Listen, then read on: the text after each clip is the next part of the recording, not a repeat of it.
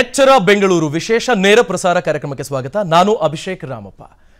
ಚೀನಾದಲ್ಲಿ ಪರಿಸ್ಥಿತಿ ಹದಗೆಟ್ಟಿದೆ. ಅಲ್ಲಿ ಐಸಿಯು ಬೆಡ್ಗಳು ಸಿಗ್ತಾ ಇಲ್ಲ, ಮಕ್ಕಳು ತುಂಬಾ ನಲುಗ್ತಾ ಇದ್ದಾರೆ. ಇನ್ನು ಮಿಕ್ಕಂತೆ ಕರ್ನಾಟಕ ಅಥವಾ ಬೆಂಗಳೂರಿನ ಯಾವುದೇ ಭಾಗದಲ್ಲಿ ನೀವು ಗಮನಿಸಿದ್ರು ಜ್ವರ ಅಥವಾ ನೆಗಡಿ ಇನ್ನೇನೋ ಸಮಸ್ಯೆ ನಿಮಗೆ ಕಾಣೋದಕ್ಕೆ ಸಿಗ್ತಾ ಇದೆ, ಉಸಿರಾಟದ ಸಮಸ್ಯೆ ಅಥವಾ ಈ ಮುಂಚೆನೇ ನಿಮಗೇನಾದರೂ ಬೇರೆ ಕಂಡೀಷನ್ಸ್ ಮುಂಚೆಯಿಂದಲೂ ಇದ್ದಿದ್ರೆ ಅವರಿಗೆ ಸ್ವಲ್ಪ ಸಿವಿಯರಿಟಿ ಕಾಣ್ತಿರೋದು ನಿಮಗೆ ಕಾಣೋದಕ್ಕೆ ಸಿಗುತ್ತೆ. ರಂದೀಪ್ ಅವರು ಆರೋಗ್ಯ ಇಲಾಖೆಯ ಪ್ರಮುಖರು. ಅವರು ಒಂದಷ್ಟು ಡಾಕ್ಟರ್ಸ್ಗಳ ಜೊತೆಗಿನ ಮಾತುಕತೆ ನಡೆಸಿದ್ದು, ದಿನೇಶ್ ಗುಂಡೂರಾವ್ ಅವರು ರಿಯಾಕ್ಟ್ ಮಾಡಿದ್ದು, ಆನ್ ದ ಟೋಸ್ ಇರೋದಕ್ಕೆ ಹೇಳಿದ್ದೀವಿ, ಬೇಕಾದ ವ್ಯವಸ್ಥೆ ಮಾಡ್ಕೊಳ್ಳೋದಕ್ಕೆ ಹೇಳಿದ್ದೀವಿ ಅಂದ ತಕ್ಷಣಕ್ಕೆ ಎಲ್ರಿಗೂ ಆತಂಕ. ಏನಾಗ್ತಿದ್ಯಪ್ಪ, ಉಸಿರಾಟದ ಸಮಸ್ಯೆ ಅಂದ ತಕ್ಷಣ ಚೀನಾದಲ್ಲಿ ಏನಾಗ್ತಿದೆ ನೋಡ್ಬಿಡಿ ಒಮ್ಮೆ ಅನ್ನೋ ಥರ ಆಗುತ್ತೆ. WHO ಒಂದಷ್ಟು ಕನ್ಸರ್ನ್ಸ್ ಅನ್ನು ವ್ಯಕ್ತಪಡಿಸಿದ ಬೆನ್ನಿಗೆ ಏನೋ ಆಗ್ಬಿಟ್ಟಿದೆ ಅನ್ನೋ ಭಯ ಇದೆ. ಆದರೆ ಭಯ ಪಡಬೇಕಾದ ಯಾವುದೇ ಸನ್ನಿವೇಶ ಇಲ್ಲ, ಆದರೆ ಎಚ್ಚರಿಕೆಯಿಂದ ಇರಬೇಕಾಗತ್ತೆ. ಸೊ ನಮ್ಮ ಉದ್ದೇಶ ಹೆದರಿಸೋದಲ್ಲ, ಎಚ್ಚರಿಸೋದು.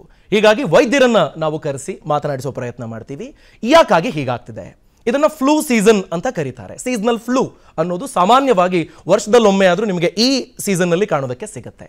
ಇದರಿಂದ ಹೇಗೆ ಪಾರಾಗಬೇಕು, ಕಂಡೀಷನ್ಸ್ ಇರೋರು ಏನು ಮಾಡಬೇಕು, ಪುಟ್ಟ ಮಕ್ಕಳ ಆರೈಕೆ ಹೇಗೆ, ವಯೋವೃದ್ಧರ ಆರೈಕೆ ಹೇಗೆ, ಈ ಎಲ್ಲದರ ಬಗ್ಗೆ A to Z ತಿಳಿಸ್ಕೊಡೋ ಪ್ರಯತ್ನವನ್ನ ವಿಸ್ತಾರ ನ್ಯೂಸ್ ಸ್ಟುಡಿಯೋದಲ್ಲಿ ನಾವು ಮಾಡ್ತೀವಿ. ಈ ಬಗ್ಗೆ ಮಾತನಾಡೋದಕ್ಕೆ ಸ್ಪೆಷಲಿಸ್ಟ್ ವೈದ್ಯರು ಅಂತ ಹೇಳ್ಬೋದು. ಬೇರೆ ಬೇರೆ ಫೀಲ್ಡ್ನಲ್ಲಿ ಈ ಅಂಶಗಳನ್ನು ತೀರಾ ಹತ್ತಿರದಿಂದ ಹ್ಯಾಂಡಲ್ ಮಾಡಿದಂಥವರು ನಮ್ಮ ಸ್ಟುಡಿಯೋದಲ್ಲಿದ್ದಾರೆ. ಮೊದಲಿಗೆ ಡಾಕ್ಟರ್ ಸುಪ್ರಜಾ ಚಂದ್ರಶೇಖರ್, ಇವರು ICU ಸ್ಪೆಷಲಿಸ್ಟ್, ಧಿ ಆಸ್ಪತ್ರೆಯ ಪ್ರತಿನಿಧಿ. ಮೇಡಮ್, ಕಾರ್ಯಕ್ರಮಕ್ಕೆ ಸ್ವಾಗತ. ನಮಸ್ತೆ. ಹಾಗೆಯೇ ಎಮರ್ಜೆನ್ಸಿ ಫಿಸಿಷಿಯನ್, ಫೆಲೋ ಇನ್ ಕಾರ್ಡಿಯಾಲಜಿ ಡಾಕ್ಟರ್ ಸುಹಾಸ್ ಅವರಿದ್ದಾರೆ. ಸರ್, ಕಾರ್ಯಕ್ರಮಕ್ಕೆ ಸ್ವಾಗತ.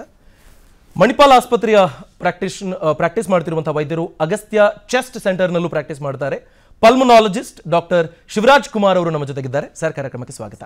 ಡಾಕ್ಟರ್ ಶಿವರಾಜ್ ಕುಮಾರ್ ಅವರ ಮಾತನ್ನು ನೀವಾಗಲೇ ಕೇಳಿದ್ದೀರಿ, ಸೊ ಹೀಗಾಗಿ ನಾನು ಸುಪ್ರಜಾ ಅವರಿಂದ ಸ್ಟಾರ್ಟ್ ಮಾಡ್ತೀನಿ. ಮೇಡಮ್, ಈ ಸಂದರ್ಭದಲ್ಲಿ ಸೀಸನಲ್ ಫ್ಲೂ ಕಾಣೋದಕ್ಕೆ ಸಿಗುತ್ತೆ, ಆದರೆ ವೆನ್ ಟು ವರಿ, ಪುಟ್ಟ ಮಕ್ಕಳು, ವಯೋವೃದ್ಧರು ಇರ್ತಾರೆ ಮನೆಯಲ್ಲಿ, ಯಾವಾಗ ಸೀರಿಯಸ್ ಕಂಡೀಷನ್ ಆಸ್ಪತ್ರೆಗೆ ಹೋಗಲೇಬೇಕು ಅಂತ ನಾವು ಡಿಸೈಡ್ ಆಗಬೇಕು? ಸಾಮಾನ್ಯವಾಗಿ ನಾವು ಹೇಳ್ತೀವಿ ದೀಪಾವಳಿ ಟೈಮಲ್ಲಿ ಜನರಲಿ ರೆಸ್ಪಿರೇಟರಿ ಇಲ್ನೆಸಸ್ ಜಾಸ್ತಿ ಇರುತ್ತೆ. ಕೆಮ್ಮು ನೆಗಡಿ ಅಂತೂ ಎಲ್ಲರೂ ಅಟ್ ಸಮ್ ಪಾಯಿಂಟ್ ಅವ್ರಿಗೆ ಇದ್ದೇ ಇರುತ್ತೆ. ಸ್ಕೂಲ್ಸಲ್ಲಿ ಆಬ್ಸೆಂಟಿಯಿಸಮ್ ಇಸ್ ಟು ಮಚ್. ನಾವು ವೆನ್ ಟು ವರಿ ಇಸ್, ಈಗ ನಮ್ಮ respiratory system, upper respiratory, lower respiratory, ನಮಗೆ ಚೆಸ್ಟಲ್ಲಿ ಬಂದಿದ್ರೆ ಆವಾಗ it is something to worry. So ಹೇಗೆ ಗೊತ್ತಾಗುತ್ತೆ?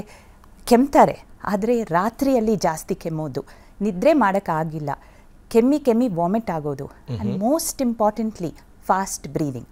ಅಂದರೆ ಮಗುದು ಚೆಸ್ಟ್ ನೋಡಬೇಕು, ಹೊಟ್ಟೆ ನೋಡಬೇಕು, ಅದು ಮೇಲೆ ಕೆಳಗಡೆ ಹೋಗುತ್ತೆ. 1 ನಿಮಿಷದಲ್ಲಿ 60 ಟೈಮ್ ಹೋಗಿದ್ರೆ ಅಂದರೆ almost 1 per second. That means it is fast breathing. So whenever small babies are coughing, first look at the chest. Look at how fast the baby is breathing. Fast breathing ಏನಾದರೂ ಇದ್ದರೆ please contact your nearest hospital. Secondly, high fever not coming down with the usual medicine. ಮಗು ಏನು ಕುಡಿತಾ ಇಲ್ಲ, ತಿನ್ಬೋದು, but usually respiratory illnesses ಅಲ್ಲೂ ತಿನ್ನೋಕ್ಕಾಗಲ್ಲ, but they will be drinking, but ಕುಡಿತಾ ಇಲ್ಲ ಅಂದರೆ that is a danger sign.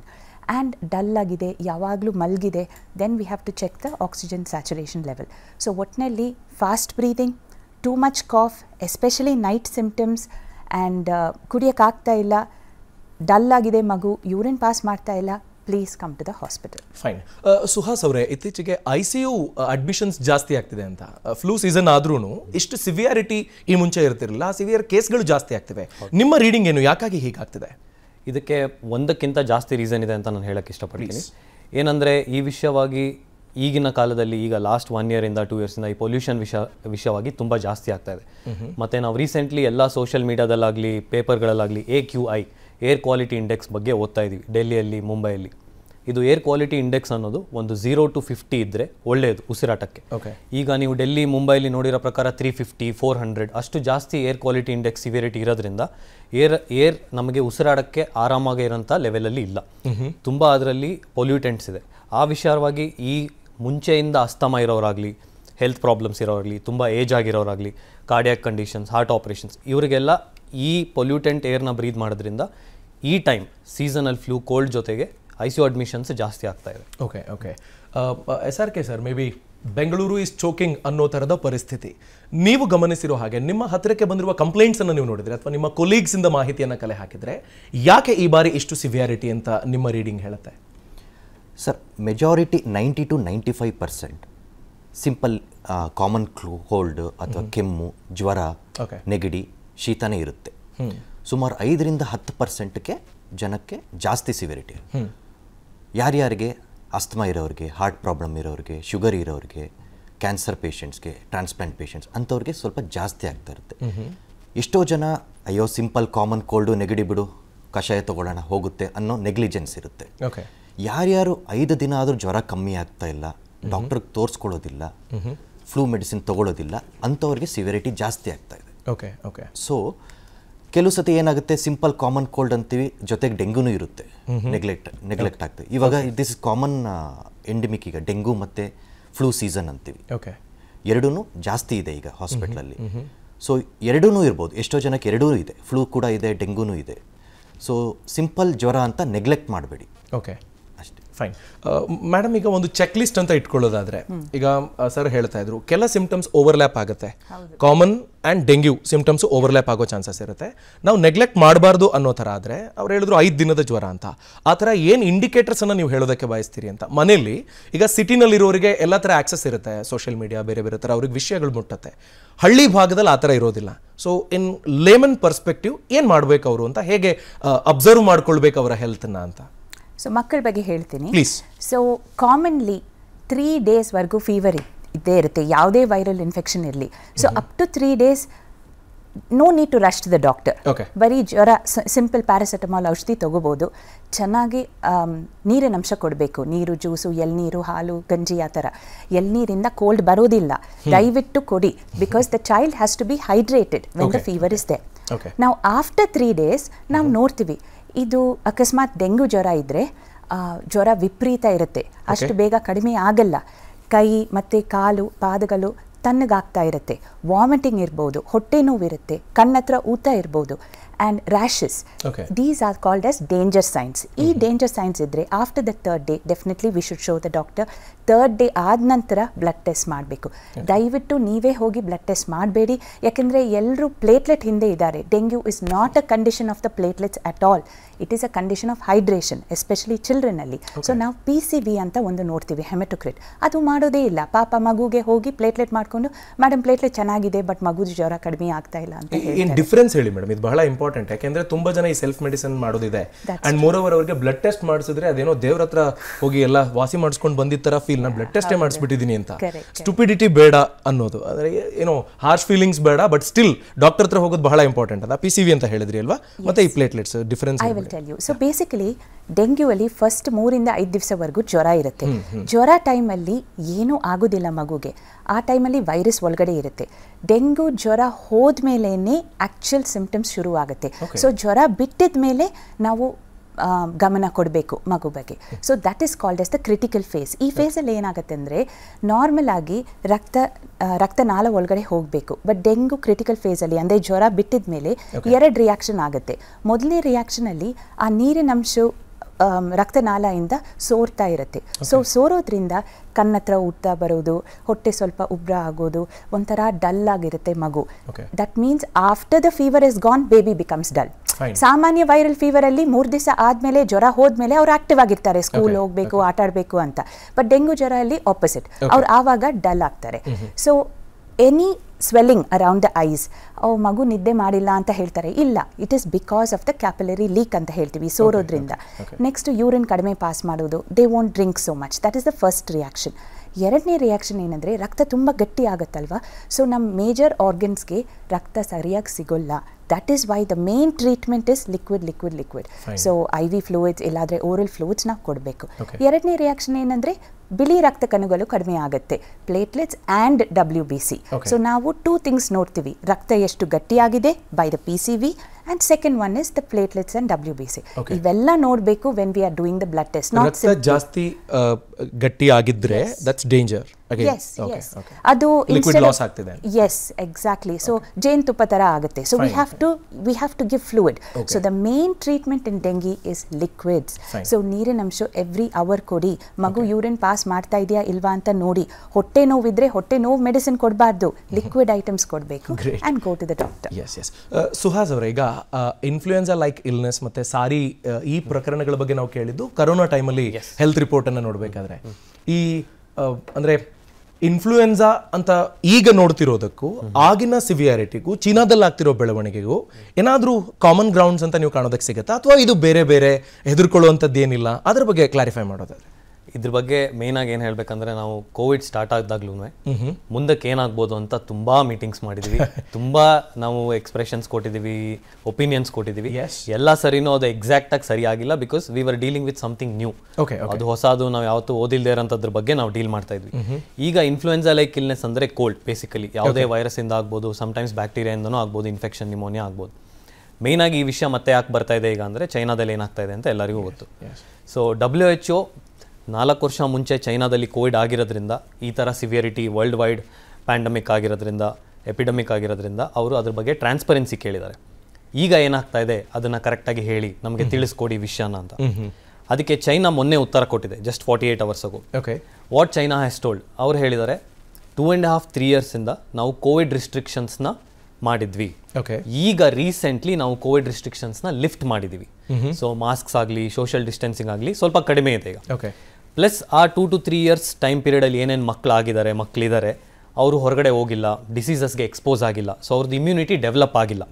So ಆ ರೀಸನಿಂದ ಕೋವಿಡ್ ರಿಸ್ಟ್ರಿಕ್ಷನ್ಸ್ ಲಿಫ್ಟ್ ಮಾಡಿರೋದು, ಪ್ಲಸ್ ಆ ಇಮ್ಯುನಿಟಿ ಡೆವಲಪ್ ಆಗಿಲ್ಲದೆ ಇರೋ ಮಕ್ಕಳು, ಪ್ಲಸ್ ಕೋಲ್ಡ್ ಸೀಸನ್, ಈ ಮಲ್ಟಿಪಲ್ ಫ್ಯಾಕ್ಟರ್ಸ್ ಇನ್ವಾಲ್ವ್ ಆಗಿ ಸಡನ್ಲಿ ಒಂದು ಫ್ಲೂ ಲೈಕ್ ಇಲ್ನೆಸ್ ಇನ್ಕ್ರೀಸ್ ಆಗ್ತಾ ಇದೆ ಅಂತ ಚೈನಾ ಹೇಳ್ತಾ ಇದೆ. ಅದು ಎಷ್ಟು ನಂಬೋದು ಬಿಡೋದು ಅದು ನಮ್ಮ ಕೈಲಿಲ್ಲ, but that is what is happening. ಈಗ ಆಗ್ತಾ ಇರೋದು ವಿಷಯ ಆ ಥರ ಇದೆ. ಡೆಫಿನೆಟ್ಲಿ ಯಾವುದೇ ಒಂದು ನೆಗಡಿ, ಕೆಮ್ಮು, ಜ್ವರನ ಫ್ಲೂ ಲೈಕ್ ಇಲ್ನೆಸ್ ಅಂತ ಕರಿತೀವಿ. ಬಟ್ ಎಲ್ಲ ಟೈಮೂ ಅದು ಚಿಕ್ಕ ಫೀವರ್ ಅಥವಾ ಚಿಕ್ಕ ಫ್ಲೂ ಆಗಿರಲ್ಲ, ಅದು ನಿಮೋನಿಯಾ ಆಗಿರ್ಬೋದು, ಇನ್ಫ್ಯಾಕ್ಟ್ ಲಂಗ್ಸ್ ರಿಲೇಟೆಡೇ ಇಲ್ಲದೆ ಇರ್ಬೋದು, ಹಾರ್ಟ್ ರಿಲೇಟೆಡ್ ಇರ್ಬೋದು, ಓಲ್ಡ್ ಏಜ್ ಪೇಷಂಟ್ಸ್ ಅಲ್ಲಿ ಮಲ್ಟಿಪಲ್ ಅದರ್ ರೀಸನ್ಸ್ ಇರ್ಬೋದು. ಅದಕ್ಕೊಂದು ಎಕ್ಸ್ಪ್ಲನೇಷನ್ ಕೊಡ್ಬೋದು. ಹಾರ್ಟ್ ರಿಲೇಟೆಡ್ ಇದ್ರೆ ಫೀವರ್ ಅನ್ನೋದು ಅಥವಾ ಸಿಂಪ್ಟಮ್ಸ್ ಹೇಗೆ ಓವರ್ಲ್ಯಾಪ್ ಆಗುತ್ತೆ, ಅದನ್ನ ಹೇಗೆ ಮಿಸ್ಟೇಕ್ ಮಾಡ್ಕೊಳ್ಬಾರ್ದು ಅನ್ನೋದ್ರ ಬಗ್ಗೆ ಒಂದು ಕ್ಲಿಯರ್ ಡಿಸ್ಟಿಂಕ್ಷನ್ ಕೊಟ್ಬಿಡಿ. ಸ್ಪೆಷಲಿ ನಾನು ಎಮರ್ಜೆನ್ಸಿಯಲ್ಲಿ ಕೆಲಸ ಮಾಡೋದ್ರಿಂದ ನಾನೇನು ನೋಡಿರೋದಂದ್ರೆ, ಈ ಟೆಕ್ಸ್ಟ್ ಬುಕ್ ಸಿಂಪ್ಟಮ್ಸ್ ಅಂತಾನೆ ಏನು ಹೇಳ್ತೀವಿ, ಇದಾದ್ರೆ ಇದೇ ಥರ ಇರುತ್ತೆ, ಕೆಮ್ಮಾದ್ರೆ ಇದೇ ಥರ ಇರುತ್ತೆ, ಕಫ ಬಂದರೆ ಮಾತ್ರ ಕೋವಿಡ್, ಜ್ವರ ಬಂದರೆ ಅಲ್ಲ, ಆ ಥರ ನಾವು ಟೆಕ್ಸ್ಟ್ ಬುಕ್ ಆಗಿ ಡಿಫ್ರೆನ್ಷಿಯೇಟ್ ಮಾಡ್ಲಿಕ್ಕೆ ಆಗಲ್ಲ. ಸೊ ಡಾಕ್ಟರ್ ಸುಪ್ರಜಾ ಅವ್ರು ಹೇಳಿರೋ ಪ್ರಕಾರ ನೀವು ಮನೆಯಲ್ಲಿ ನೋಡ್ಕೊಳ್ಬೋದು ಅಂತ ಇಲ್ನೆಸ್ ಇದ್ದರೆ, ಚಿಕ್ಕ ಪುಟ್ಟ ಜ್ವರ, ಕೆಮ್ಮು, ನೆಗಡಿ, ಹೊಟ್ಟೆ ನೋವು, ಹೈಡ್ರೇಷನ್, ಈ ಲೆವೆಲ್ ತನಕ ನಾವು ಮಾಡಬೇಕು. ಅದಾದಮೇಲೆ ಆಸ್ ಎ ಡಾಕ್ಟರ್ಸ್ ಅಡ್ವೈಸ್, ನಾವು ಮನೆಯಲ್ಲಿ ಇದು ಕೋವಿಡ್ ಇರ್ಬೋದಾ, ಇನ್ಫ್ಲೂಯೆನ್ಸಾ ಇರ್ಬೋದಾ, ನಿಮೋನಿಯಾ ಇರ್ಬೋದಾ ಅಂತ ನಾವು ಗೆಸ್ ಮಾಡಿ ಟ್ರೀಟ್ ಮಾಡ್ತೀವಲ್ಲ, ಅದರಿಂದ ಪ್ರಾಬ್ಲಮ್ಸ್ ತುಂಬ ಜಾಸ್ತಿ ಆಗುತ್ತೆ. So after A certain point ಅದನ್ನ ಡಿಫ್ರೆನ್ಷಿಯೇಟ್ ನೀವು ಮಾಡೋದಕ್ಕಿಂತ, ನಿಮ್ಮ ಮನೆಯಲ್ಲಿ ನಿಮಗೆ ನೋಡ್ಕೊಳ್ಳೋಕ್ಕಾಗದೇ ಇರೋಷ್ಟು ಕಷ್ಟ ಆದರೆ ದಯವಿಟ್ಟು ಆದಷ್ಟು ಬೇಗ ಹಾಸ್ಪಿಟಲ್ಗೆ ಹೋಗೋದು ಬೆಟರ್ ಆಗುತ್ತೆ. ಫೈನ್. ಎಚ್ಚರ ಬೆಂಗಳೂರು ಅಷ್ಟೇ ಅಲ್ಲ, ಇಡೀ ಕರ್ನಾಟಕ ವ್ಯಾಪ್ತಿಯಲ್ಲಿ ಬೇರೆ ಬೇರೆ ಕಡೆಗಳಲ್ಲಿ ನಿಮಗೆ ಕಾಮನ್ ಫ್ಲೂ ಕಾಣೋದಕ್ಕೆ ಪ್ರತಿ ವರ್ಷದ ಈ 2-3 ತಿಂಗಳಲ್ಲಿ ಕಾಣೋದಕ್ಕೆ ಸಿಕ್ತಿತ್ತು. ಆದರೆ ಈ ಬಾರಿ ಸಾಮಾನ್ಯ ಅನ್ನೋದಕ್ಕಿಂತ ಹೆಚ್ಚು ಕಾಣೋದಕ್ಕೆ ಸಿಗ್ತಾ ಇದೆ. ಹೀಗಾಗಿ ಎಚ್ಚರ ಬೆಂಗಳೂರು, ಹೆದರಬೇಡಿ, ಎಚ್ಚರಿಕೆಯಿಂದಿರಿ ಅಂತ ಮೂವರು ವೈದ್ಯರ ಜೊತೆಗೆ ನಾನು ಮಾತನಾಡ್ತಾ ಇದ್ದೆ. ಶಿವರಾಜ್ ಕುಮಾರ್ ಸರ್, ಈಗ ಕಂಬಳ ನಡೀತಾ ಇದೆ, ಅಥವಾ ಈಗ ನಾನು ಆಸ್ ಅ ರಿಪೋರ್ಟರ್ 10 ಜನರ ಬಳಿ ಮಾತಾಡೋದಕ್ಕೆ ಹೋಗಬೇಕಾಗತ್ತೆ. ಸೊ ಕಾಮನ್ ಫ್ಲೂ ಅಂತ ಇರುವಾಗ ನೀವು ಬೆಳಗ್ಗೆನೂ ಹೇಳ್ತಾ ಇದ್ರಿ, ಒಂದು ಮಾಸ್ಕ್ ಹಾಕೊಳ್ಳೋದು ನಮಗೆ ಸಹಾಯಕ ಬರಬಹುದು ಅಂತ. ನಾವು ಡೇ ಇನ್ ಡೇ ಔಟ್ ಇದನ್ನೇ ಮಾಡ್ತಾ ಇದ್ರೆ ನಮ್ಮನ್ನು ನಾವು ಕಾಪಾಡ್ಕೊಳ್ಳೋದು ಹೇಗೆ? ಎಷ್ಟೋ ಜನ ಕಾಮನ್ ಮ್ಯಾನಿಗೆ ಈ ಕ್ವೆಶನ್ ಇರುತ್ತೆ. ಈಗ ಕೂಲಿ ಮಾಡೋರು ಅವ್ರ ಮನೇಲಿ ಕೂತ್ಕೊಂಡು treatment ತೊಗೊಳಕ್ಕಾಗಲ್ಲ, they have to go to the work. ಏನು ಮಾಡ್ಬೋದು ಒಬ್ಬ common man? Prevention is better then cures. Always ಎಲ್ಲೆಲ್ಲಿ ಕ್ರೌಡೆಡ್ ಪ್ಲೇಸಸ್ ಇರುತ್ತೆ, ತುಂಬ ಜನ ಇರ್ತಾರೆ, ಲೈಕ್ ದೇವಸ್ಥಾನಗಳು, ಮನೆ ಫಂಕ್ಷನ್ಸ್, ಫ್ಯಾಮಿಲಿ ಫಂಕ್ಷನ್ಸ್ ಅಂತೀವಿ, ಅಲ್ಲೇ ಸ್ಪ್ರೆಡ್ ಆಗೋದು ಜಾಸ್ತಿ. ಮತ್ತು ಫ್ಲೈಟ್ಸ್, ಟ್ರೈನ್ಸ್, ಬಸ್ಸಸ್. ಸಿಂಪಲ್ ಒಂದು ಮಾಸ್ಕ್ ಹಾಕ್ಕೊಂಡ್ರೆ it prevents many diseases. Flu ಕೂಡ ಅಷ್ಟೇ, ಸಿವಿಯರಿಟಿ ಕೆಲವು ಜಾಸ್ತಿ ಇರ್ಬೋದು, ಕೆಲವು ಕಮ್ಮಿ ಇರ್ಬೋದು, ಅದೆಲ್ಲ ಪ್ರಿವೆಂಟ್ ಮಾಡುತ್ತೆ sir. Better to wear mask, because crowded places avoid ಮಾಡೋದು ಈಗಿನ ಕಾಲದಲ್ಲಿ ಕಷ್ಟನೇ. ಒಂದು ಸಿಂಪಲ್ ಮೆಟ್ರೋ ಆಗಲಿ, ಸಾವಿರಾರು ಜನ ಇರ್ತಾರೆ, ಮೆಟ್ರೋ ಯೂಸ್ ಮಾಡಲೇಬೇಕು. ಒಬ್ಬರಿಂದ ಒಬ್ಬರಿಗೆ ಜಾಸ್ತಿ ಬೇಗ ಹರಡುತ್ತೆ. So simple face mask use ಮಾಡಿದ್ರೆ ತುಂಬ ಡಿಸೀಸಸ್ ಪ್ರಿವೆಂಟ್ ಆಗುತ್ತೆ. ಬೆಳಗ್ಗೆ ನಾವು 8:00 ಮಾತಾಡ್ಬೇಕಾದ್ರೆ ನೀವು ಒಂದು ಫ್ಲೂ ವ್ಯಾಕ್ಸಿನೇಷನ್ ಬಗ್ಗೆ ಹೇಳ್ತಾ ಇದ್ರಿ ಸರ್. ಇದ್ರದ್ದು ಇಂಪಾರ್ಟೆನ್ಸು ಯಾವಾಗ ತಗೋಬೇಕು, ಯಾವ ಏಜ್ ಗ್ರೂಪ್ ಅವರು ತಗೊಳ್ಬೇಕು, ಪ್ರಿಸ್ಕ್ರಿಪ್ಷನ್ ಇದ್ದು ಮಾತ್ರ ಮುಂದುವರಿಬೇಕಾ? ಈ ಫ್ಲೂ ವ್ಯಾಕ್ಸಿನೇಷನ್ ಬಗ್ಗೆ ಸ್ವಲ್ಪ ಇಲಾಬ್ರೇಟ್ ಮಾಡಿ. ಇದು ಫ್ಲೂ ವ್ಯಾಕ್ಸಿನ್ 4 ತಳಿಗಳ H1N1 H3N2 ವೈರಸ್ನ ಶೇಖರಣೆ ಮಾಡಿ ಅದು ವ್ಯಾಕ್ಸಿನಲ್ಲಿ ಇಟ್ಟಿರ್ತಾರೆ, ಇನ್ಆಕ್ಟಿವೇಟೆಡ್ ಫಾರ್ಮಲ್ಲಿ. ಸೊ ಇದು 6 ತಿಂಗಳು ಮಗುವಿಂದ ಹಿಡಿದು 100 ವರ್ಷದ ಜನ ತನಕ ತಗೋಬೋದು. ಎವ್ರಿ ಇಯರ್ ತಗೋಬೇಕು. ಪರ್ಟಿಕ್ಯುಲರ್ಲಿ ಡ್ಯೂರಿಂಗ್ ಸೆಪ್ಟೆಂಬರ್, ಅಕ್ಟೋಬರ್ ತೊಗೊಂಡ್ರೆ ಇದು ಫ್ಲೂ ಪ್ರಿವೆಂಟ್ ಆಗಲ್ಲ. ವ್ಯಾಕ್ಸಿನೇಷನ್ ತೊಗೊಂಡ್ರು ಕೂಡ ಸಿಂಪಲ್ ಕೋಲ್ಡ್ ಕಾಫ್ ಬರ್ಬೋದು, ಬಟ್ ಇದು ಸಿವಿಯರ್ ನಿಮೋನಿಯಾಸ್ನ ತಡೆಗಟ್ಟುತ್ತೆ. Okay. ಯಾರ್ಯಾರು ವೆಂಟಿಲೇಟರ್ಗೆ ಹೋಗ್ತಾರೆ, ICU admissions, ward admission, oxygen ಬಳಕೆ ಬರೋದು, Okay. ಲಂಗಲ್ ನಿಮೋನಿಯಾ ಆಗೋದು, ಅದನ್ನ ಸುಮಾರು 80% ಅಷ್ಟು ತಡೆಗಟ್ಟುತ್ತೆ ಸರ್ ಇದು ಫ್ಲೂ ವ್ಯಾಕ್ಸಿನ್. ಎವ್ರಿ ಇಯರ್ ತಗೋಬೇಕು. Better to consult A doctor, ಮತ್ತೆ ತಗೊಳ್ಳೋದು ಒಳ್ಳೆಯದು. ಕೆಲವುದು ಬ್ಲಡ್ ಥಿನ್ನರ್ಸ್ ಮೇಲೆಲ್ಲ ಇರ್ತಾರೆ, ಸೊ ವ್ಯಾಕ್ಸಿನೇಷನ್ ತೊಗೊಂಡಾಗ ಬ್ಲೀಡಿಂಗ್ ಆಗೋ ಚಾನ್ಸಸ್ ಇರುತ್ತೆ. ಸೊ ಯಾವಾಗಲೂ ಡಾಕ್ಟರ್ ಕನ್ಸಲ್ಟೇಷನ್ ಮಾಡಿ ತೊಗೊಳ್ಳೋದು ಒಳ್ಳೆಯದು. ಆಕ್ಟಿವ್ ಡಿಸೀಸ್, ಜ್ವರ ಇದ್ದಾಗ ತೊಗೋಬಾರ್ದು. ಜ್ವರ ಇದ್ದಾಗ ತೊಗೋಬಾರ್ದು. ಎಷ್ಟೋ ಜನ ಜ್ವರ ಇದ್ದಾಗ ಬರ್ತಾನೆ ಹತ್ರ, ಸರ್ ವ್ಯಾಕ್ಸಿನೇಷನ್ ತೊಗೊಳ್ಳ ಕಮ್ಮಿ ಆಗಿಬಿಡುತ್ತೆ ಅಂತ. ನೋ, ಜ್ವರ ಕಮ್ಮಿಯಾಗಿ ಅಟ್ಲೀಸ್ಟ್ 1 ವಾರ 10 ದಿನ ಆಗಬೇಕು. ಎನಿವೇ ಜ್ವರ ಬಂದಾಗ ಆ್ಯಂಟಿಬಾಡೀಸ್ ಬಂದಿರುತ್ತೆ ಅವ್ರಿಗೆ. ಕಮ್ಮಿ ಆದಮೇಲೆ ವ್ಯಾಕ್ಸಿನೇಷನ್ ತಗೋಬೇಕು. ಎವ್ರಿ ಇಯರ್ ತಗೋಬೇಕು. ಬಿಕಾಸ್ ಈ ವೈರಸ್ಸು ಪ್ರತಿ ವರ್ಷ ಮ್ಯುಟೇಷನ್ ಆಗ್ತಾ ಇರುತ್ತೆ. ಅದನ್ನು ನಾವು ಆಂಟಿಜೆನಿಕ್ ಶಿಫ್ಟ್ ಅಂತೀವಿ. ಈ H1N1 ಏನಿದೆ ಅದರಲ್ಲಿ 11 ಥರ ಇರುತ್ತೆ. H1, H2, H3, H4, H11 ತನಕ ಇದೆ. ಸೊ ಈ ವ್ಯಾಕ್ಸಿನಲ್ಲಿ ಬರೀ H1N1, H3N2 ಅದರಲ್ಲಿ 4 ತಳಿಗಳು ಇರುತ್ತೆ. ಚೈನಾದಲ್ಲಿ ಏನು ನೋಡ್ತಾ ಇದ್ದೀವಿ ಅದು H9N2 ವೈರಸ್. ಅದ್ರ ಮೊದಲನೇ ಟೈಮ್ ಬರ್ತಿರೋದಲ್ಲ ಇದು. 2020-2021 ಬಂದಿದೆ. 11 ಕೇಸಸ್ ಡಿಟೆಕ್ಟ್ ಆಗಿದೆ. ಆವಾಗ ಎಂಡೆಮಿಸಿಟಿ ಅಥವಾ ಪ್ಯಾಂಡಮಿಕ್ ಏನೂ ಆಗಿಲ್ಲ. ಸೇಮ್ ವುಹಾನಲ್ಲೇ ಕಾಣಿಸಿದ್ದು ಅದು ಕೂಡ ಕೋವಿಡ್ ಥರ. So simple cold, calf, fever, mild lung infection ಆಗಿತ್ತು, ಟ್ರೀಟೆಡ್ ಆಯಿತು. ಮತ್ತೆ ಅದು ಈಗ ಕಾಣಿಸ್ಕೊಳ್ತಾ ಇದೆ. ಡಾಕ್ಟರ್ ಸುಹಾಸ್ ಅವರು ಹೇಳಿದಾಗೆ ಮೇ ಬಿ ಇಮ್ಯುನಿಟಿ ಕಮ್ಮಿ ಇರೋದ್ರಿಂದ ಈಗ ಜಾಸ್ತಿ ಸ್ಪ್ರೆಡ್ ಆಗ್ತಾ ಇದೆ ಅಲ್ಲಿ ಲೋಕಲ್ ಜನರಿಗೆ. ಸೋ ಫಾರ್ ಇಂಡಿಯಾಗೆ ಯಾವುದು ಕೇಸಸ್ ಡಿಟೆಕ್ಟ್ ಆಗಿಲ್ಲ. ಡಿಟೆಕ್ಟ್ ಆದರೂ ಹೆದರ್ಕೊಳ್ಳೋ ಅವಶ್ಯಕತೆ ಇಲ್ಲ. ನಮ್ಮ ಹತ್ರ ಏನು ಮೆಡಿಸಿನ್ಸ್ ಇದೆ ಅದೇ ಮೆಡಿಸಿನ್ನು ಆ ವೈರಸ್ ಕೂಡ ಎಫೆಕ್ಟ್ ಆಗುತ್ತೆ. ಸೇಮ್ ಲೈನ್ ಆಫ್ ಟ್ರೀಟ್ಮೆಂಟ್ ಇವಾಗ ಯಾವುದು ನಾವು H1N1, H3N2ಗೆ ಟ್ರೀಟ್ಮೆಂಟ್ ಕೊಡ್ತಾ ಇದ್ದೀವಿ ಅದೇ ಲೈನ್ ಆಫ್ ಟ್ರೀಟ್ಮೆಂಟ್ ಆ ವೈರಸ್ ಕೂಡ ಆಗುತ್ತೆ ಅಂತ ಕೆಲವು ರಿಪೋರ್ಟ್ಸಲ್ಲಿ ಬಂದಿದೆ. ಫೈನ್. ಇನ್ನಷ್ಟು ಡೀಟೇಲ್ಸ್ ಪಡ್ಕೊಳ್ತೀನಿ ಸರ್. ಸುಪ್ರಜಾ ಮೇಡಮ್, ಈಗ ಓವರ್ ದ ಟಾಪ್ ಮೆಡಿಸಿನ್ ನೀವು ಸುಮ್ಮನೆ ಹೋಗಿ ಮೆಡಿಕಲ್ ಸ್ಟೋರನ್ನು ಕೇಳಿದ್ರೆ ಸರ್ ಜ್ವರ ಇತ್ತು, 1-2 ಪ್ಯಾರಾಸೆಟಮಾಲ್ ಕೊಡ್ತಾರೆ. 2ನೇ ಸತಿ ಜ್ವರ ಅಂತ ಹೋದರೆ ಆಂಟಿಬಯೋಟಿಕ್ಸ್ ಕೊಡ್ತಾರೆ, ಮುಲಾಜೆ ಇಲ್ಲ ಕೊಟ್ಬಿಡ್ತಾರೆ. ಸೊ ಈ antibiotics ಅನ್ನೋದೇನಿದೆ, taking from a kid to elders, over the top medicine ತಗೊಳ್ಳೋದಿದೆಯಲ್ಲ, ಇದೆಷ್ಟು ಡೇಂಜರಸ್, ಹೀಗೆ ತಗೋಬಹುದಾ ಬೇಡವಾ, ಅದ್ರ ಬಗ್ಗೆ ಇಲಾಬರೇಟ್ ಮಾಡಿ please. Very good question. Especially this is antibiotic awareness weak ಅಂತ. ಅದಕ್ಕೋಸ್ಕರ it is a very relevant point. First thing, antibiotics is against bacteria only, not against virus. 70 to 80% of respiratory illnesses ಮಕ್ಕಳಲ್ಲಿ viral fever.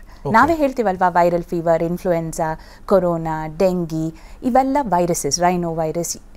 So no antibiotic will work on this. So antibiotic ಇದಕ್ಕೆ ಕೊಡೋದು is an abuse. We should not give it. It will cause side effects in the child. More importantly, ನಮಗೆ ಬೇಕಾಗಿಲ್ಲ ಆದರೆ antibiotics ಕೊಟ್ಟಿದ್ರೆ resistance ಅಂತ ಒಂದು build ಆಗುತ್ತೆ. Bacteria ಇರೋದು ಕಮ್ಯುನಿಟಿಯಲ್ಲಿ ಅವ್ರ ಶರೀರ ಒಳಗಡೆ they become resistant. So next time ನಿಜವಾಗ್ಲೂ ನಮಗೆ ಬ್ಯಾಕ್ಟೀರಿಯಲ್ ಇನ್ಫೆಕ್ಷನ್ ಬಂದಾಗ ಅದೇ antibiotic will not work. That is Y think 100 times before giving antibiotic, and common public should not take antibiotics on their own. ಇವಾಗ patients ನಮ್ಮ ಕ್ಲಿನಿಕ್ಗೆ ಬರ್ತಾರೆ, madam 3 days ನಾವು paracetamol ಕೊಟ್ಟಿದ್ದೀವಿ, ಆಮೇಲೆ ಎಜಿಥ್ರೊಮೈಸಿನ್ ಸ್ಟಾರ್ಟ್ ಮಾಡಿದ್ದೀವಿ, ಈಗ ಇನ್ನೂ ಜ್ವರ ಕಡಿಮೆ ಆಗಿಲ್ಲ. ಯಾರಮ್ಮ ಹೇಳಿದರು ಎಜಿಥ್ರೊಮೈಸಿನ್ ಸ್ಟಾರ್ಟ್ ಮಾಡೋಕ್ಕೆ? ಎಜಿಥ್ರೊಮೈಸಿನ್, ಆಗ್ಮೆಂಟಿನ್, ಈ ಅಮಾಕ್ಸಿಕ್ಲಾವ್ ಇವೆಲ್ಲ antibiotics. Please do not use it. That is not an over-the-counter medicine. Paracetamol, mefenamic acid, ibugesic, ಈಗ cold medicine, those are fine. Up to 3 days. 3rd day ಆದಮೇಲೆ ಮಗು ಚೆನ್ನಾಗಿ ಆಗ್ತಾ ಇಲ್ಲ ಅಂದರೆ ದಯವಿಟ್ಟು ತೋರಿಸಿ. ಅದು ಚೆಸ್ಟಿಗೆ ಹೋಗಿದೆಯಾ, ಅದು ಬ್ಯಾಕ್ಟೀರಿಯಲ್ ಇನ್ಫೆಕ್ಷನ್ ಇದ್ದಾಗ 100% ಆಂಟಿಬಯೋಟಿಕ್ ಅರ್ಲಿ ಹಾಕಬೇಕು. ಬಟ್ ವೈರಲ್ ಇನ್ಫೆಕ್ಷನ್ಸಲ್ಲಿ ಹಾಕೋದು not correct. Fine. Again, I would like to highlight. Please. Azithromycin and amoxicillin clavulanic acid, most abused antibiotics all over the world. Okay. Some people think that azithromycin is a cold medicine. ಆ ಲೆವೆಲ್ಗೆ ಬಂದಿದೆ. In fact, azithromycin is also a medicine for TB. ಈಗ ನಾವು ಈ ಥರ abuse ಮಾಡಿದರೆ when we really need it for tuberculosis, it is not going to work. And it's a extremely good medicine for certain special bacteria called atypical bacteria. ಮಗುವಲ್ಲಿ ನಿಜವಾಗ್ಲೂ ಆ atypical bacteria ಬಂದಾಗ ಅದು work ಆಗಲ್ಲ, ರೆಸಿಸ್ಟೆನ್ಸ್ ಆಗುತ್ತೆ. ಟೈಫಾಯ್ಡ್ಗೆ ನಾವು use ಮಾಡ್ತೀವಿ. But ಈ indications ಬಿಟ್ಟು ಎಲ್ಲ ಕೋವಿಡ್ ಪೇಷಂಟ್ಸ್ ಅಲ್ಲಿ ಅಜಿಥ್ರೊಮೈಸಿನ್ ಹಾಕಿದ್ದೀವಿ. ಇದು ಯಾಕೆ ಹೀಗಾಗುತ್ತೆ ಅಂತಂದ್ರೆ ಸರ್, ಯೂಶಲಿ ನನ್ನ ಅಬ್ಸರ್ವೇಷನ್ ಪರ್ಸನಲಿ, ನನ್ನ ಫ್ಯಾಮಿಲಿ ಫ್ರೆಂಡ್ಸ್ ಅನ್ನು ನೋಡುವಾಗ ತುಂಬಾ ದಿನ ಏನೋ ಒಂದು ಕಾಯಿಲೆ ಅನುಭವಿಸಿರ್ತಾರೆ. ಒಂದು 10 ಡಾಕ್ಟರ್ ಹತ್ರ ಹೋಗಿ ಒಂದು ಡಾಕ್ಟರ್ ಹತ್ರ ವರ್ಕ್ ಆಗ್ಬಿಡುತ್ತೆ. ಆ ಪ್ರಿಸ್ಕ್ರಿಪ್ಷನ್ ನ ದೇವ್ರ ಫೋಟೋ ತರ ಇಟ್ಕೊಂಡು ಕೇಳಿದಾಗೆಲ್ಲ ಇದನ್ನ ಕೊಡಿ ಅಂತ ಹೋಗ್ತಾರೆ. ಅದೇ ಸಿಂಪ್ಟಮ್ ಅದೇ ಪರಿಸ್ಥಿತಿನ ಅನ್ನೋದನ್ನ ನೋಡೋದಿಲ್ಲ. ಸೊ ಸುಹಾ ಸರ್, ಈಗ ಡಾಕ್ಟರ್ ಹತ್ರ ಹೋಗ್ಬೇಕು ಅಂತ ಬರುವಾಗ ಎಷ್ಟೋ ಜನಕ್ಕೆ ಅದು ನಾಟ್ ಜಸ್ಟ್ ಎಕನಾಮಿಕಲ್ ಥಿಂಗ್.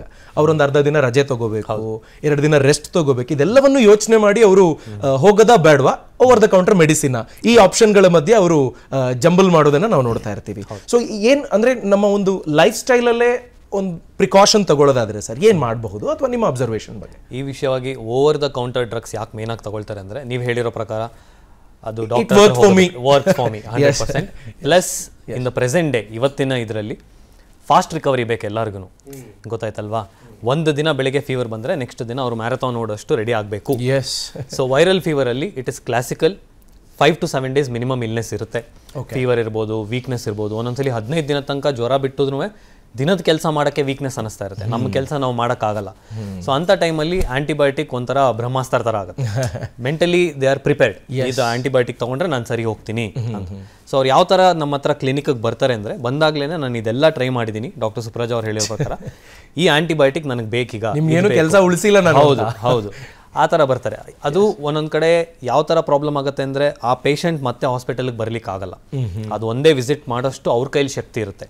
ಮತ್ತೆ ಆ ಡಾಕ್ಟರ್ ಈಗ ನಾನೇನು ಅವ್ರು ಕೇಳಿದ್ ಕೊಟ್ಟಿಲ್ಲ ಅಂದರೆ, ಅದು ವರ್ಕ್ ಆಗಿಲ್ಲ ಅಂದರೆ ಸ್ವಲ್ಪ ಹೈ ಡೋಸಲ್ಲೇ ಮಾಡಿ ಅವ್ರಿಗೆ ಆರಾಮ್ ಮಾಡಿಸ್ಬಿಡೋಣ, ಅವ್ರ ದಿನನಿತ್ಯದ ಕೆಲಸಕ್ಕೆ ಸರಿ ಆಗ್ಬೋದು ಅಂತ ಅವ್ರ ವಿಷಯವಾಗಿ ಯೋಚನೆ ಮಾಡ್ಬೋದು.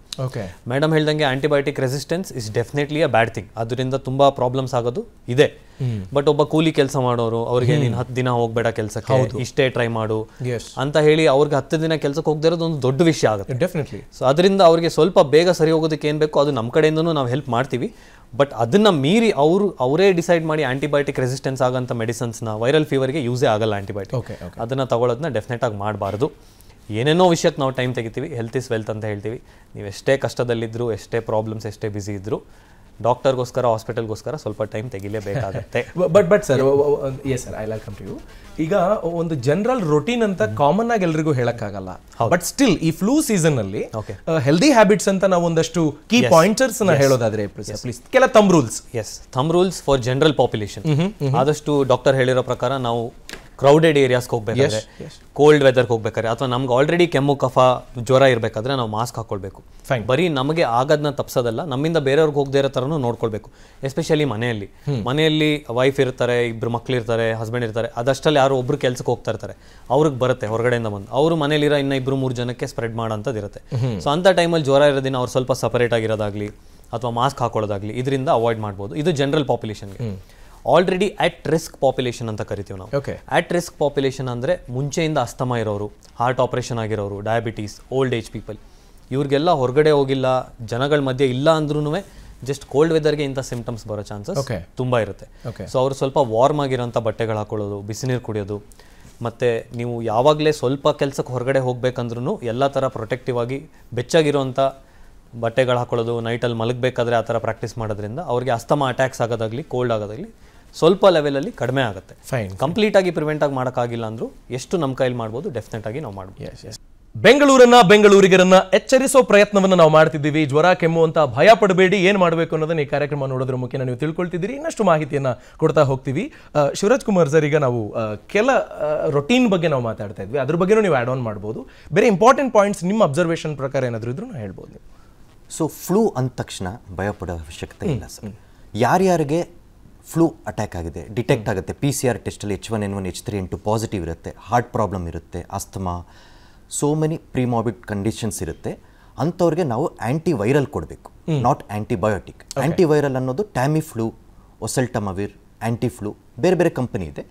ಕಾಮನ್ ಇಂಗ್ರೀಡಿಯೆಂಟ್ ಬಂದು ಒಸೆಲ್ಟಮವಿರ್ ಅಂತೇಳಿ ಅದು ಕೊಡಬೇಕು. First 5 days very important. Fever ಶುರು ಆಗಿದ ತಕ್ಷಣ ಮೊದಲು 5ನೇ ದಿನ ಕೊಟ್ಟರೆ, ಪ್ರೆಗ್ನೆಂಟ್ ಫೀಮೇಲ್ಸ್, ಬ್ರೆಸ್ಟ್ ಫೀಡಿಂಗ್ ಅಂಥವ್ರು ಕೊಟ್ಟರೆ ಇದು ಸಿವಿಯರಿಟಿನ ತಪ್ಪಿಸುತ್ತೆ, ನ್ಯೂಮೋನಿಯಾ ಆಗೋದನ್ನ ತಪ್ಪಿಸುತ್ತೆ. ಈ ಆ್ಯಂಟಿಫ್ಲೂ is very important.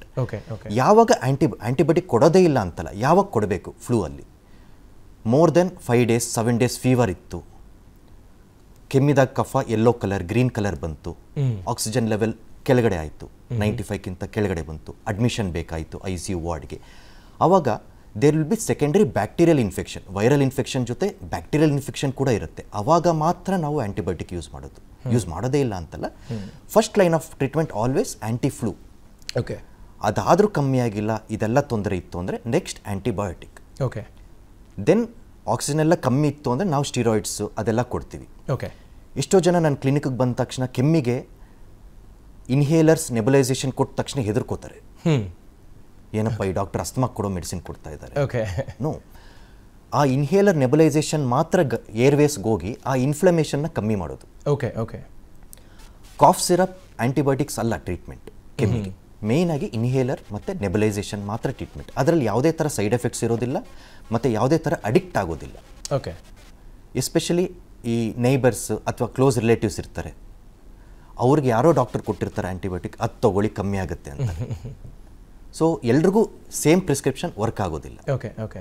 And sir, ಈ ಫುಡ್ ಬಗ್ಗೆ ನಾವು ಫೋಕಸ್ ಮಾಡಿ ಕೆಲವೊಂದು ಕೇಳ್ತಾ ಇದ್ದೆ. ಈಗ ಕೆಲವೊಬ್ರಿಗೆ ಅನಿವಾರ್ಯ ಹೋಟೆಲ್ ಫುಡ್ ತಿನ್ನೋದು, ಅಥವಾ ಕೆಲವೊಬ್ರು ಪಿ ಜಿಲಿ ಇರ್ತಾರೆ, ಅವರಿಗೆ ಸೆಪ್ರೇಟಾಗಿ ಇರೋಕ್ಕೂ ಆಗಲ್ಲ, ಕಾಮನ್ ಆಗಿ ಎಲ್ಲರ ಜೊತೆ ಫುಡ್ನ ಅವ್ರು ಹಂಚ್ಕೊಳ್ಬೇಕಾಗತ್ತೆ. ಅಂಥವರು ಇರೋದ್ರಲ್ಲಿ ಏನು ಅಂದರೆ ಸಿಕ್ಕಿರೋದೇ ಹೋಟೆಲ್, ನನಗೆ ಆಪ್ಷನ್ ಬೇರೆ ಏನೂ ಇಲ್ಲ, ಅಲ್ಲೇನು ಆಯ್ಕೆ ಮಾಡ್ಕೋಬೋದು ಅಂತ ಏನಾದರೂ ನೀವು ಸಜೆಸ್ಟ್ ಮಾಡಬಹುದಾ, ಅಟ್ಲೀಸ್ಟ್ ಇನ್ ಜನರಲ್ ಟರ್ಮ್ಸ್? ಯಾವಾಗಲೂ ಅಷ್ಟೇ, ಕಾಯ್ದಾರಿರೋದು ಫುಡ್ ಆಲ್ವೇಸ್ ಬೆಟರ್. ಸಪೋಸ್ ಈ ಚಟ್ನಿ ತೊಗೊಂಡ್ರೆ ಬೆಳಗ್ಗೆ ತೊಗೊಂಡು ಹೋದರೆ ಸಂಜೆ ಹೊತ್ತಿಗೆ ಎಷ್ಟೋ ಜನ ವರ್ಕರ್ಸ್ ತಿನ್ನೋದು ಡಿಲೇ ಆಗುತ್ತೆ, ಹಲ್ಸ್ಬಿಡುತ್ತೆ. ಸೊ ಫುಡ್ ಇನ್ಫೆಕ್ಷನ್ಸ್ ಎಲ್ಲ ಜಾಸ್ತಿ ಆಗುತ್ತೆ. ಸಾಂಬಾರ್ ಬಿಸಿ ಮಾಡಿ ತೊಗೊಳ್ಬೋದು. ಎಸ್ಪೆಷಲಿ ಈ ನಾನ್ ವೆಜ್ ಐಟಮ್ಸ್ ಎಷ್ಟೋ ಜನ ಎಷ್ಟೋ ಹೋಟ್ಲಲ್ಲಿ ಸರಿಯಾಗಿ ಬೇಯಿಸಿರೋದಿರಲ್ಲ. Okay okay. ಸೊ ಈ ಏವಿಯನ್ ಇನ್ಫ್ಲೂಯೆನ್ಸಾ ಏನು ಹೇಳ್ತೀವಿ, H1N1 H3N2 ಎಲ್ಲ ಪೌಲ್ಟ್ರಿಯಿಂದನೇ ಸ್ಪ್ರೆಡ್ ಆಗೋದು. Okay okay. First line of contact ಸರಿಯಾಗಿ ಕುಕ್ ಮಾಡಿರಲ್ಲ, ಅಥವಾ ಆ ಕೋಳಿದು ಸ್ವೆಟ್ ಅಥವಾ ಸಲೈವ ಅಂತೀವಿ, ಎಂಜಿಲು ಅಥವಾ ರಕ್ತದಿಂದ ಅದು ಫಸ್ಟ್ ಸ್ಪ್ರೆಡ್ ಆಗೋದು. ಓಕೆ. ಅಂದ್ರೆ ನೀಟಾಗಿ ತೊಳೆಯದೆ ಬಳಸಿದ್ರೂ ಆಗುತ್ತೆ. ಈಗ ಹೋಟೆಲ್ ಎಲ್ಲ ಅಷ್ಟು ಟೈಮ್ ಇರುತ್ತೆ ಅನ್ನೋದು ಕ್ವೆಶ್ಚನ್. ತೊಳೆದು 165 ಡಿಗ್ರಿ ಫ್ಯಾರನೈಟಿಗೆ ಮಾತ್ರ ಬೇಯಿಸ್ಬೇಕು, ಅವಾಗಲೇ ಎಲ್ಲ ಥರ ವೈರಸ್ ಬ್ಯಾಕ್ಟೀರಿಯಾ ಸಾಯೋದು. Okay okay.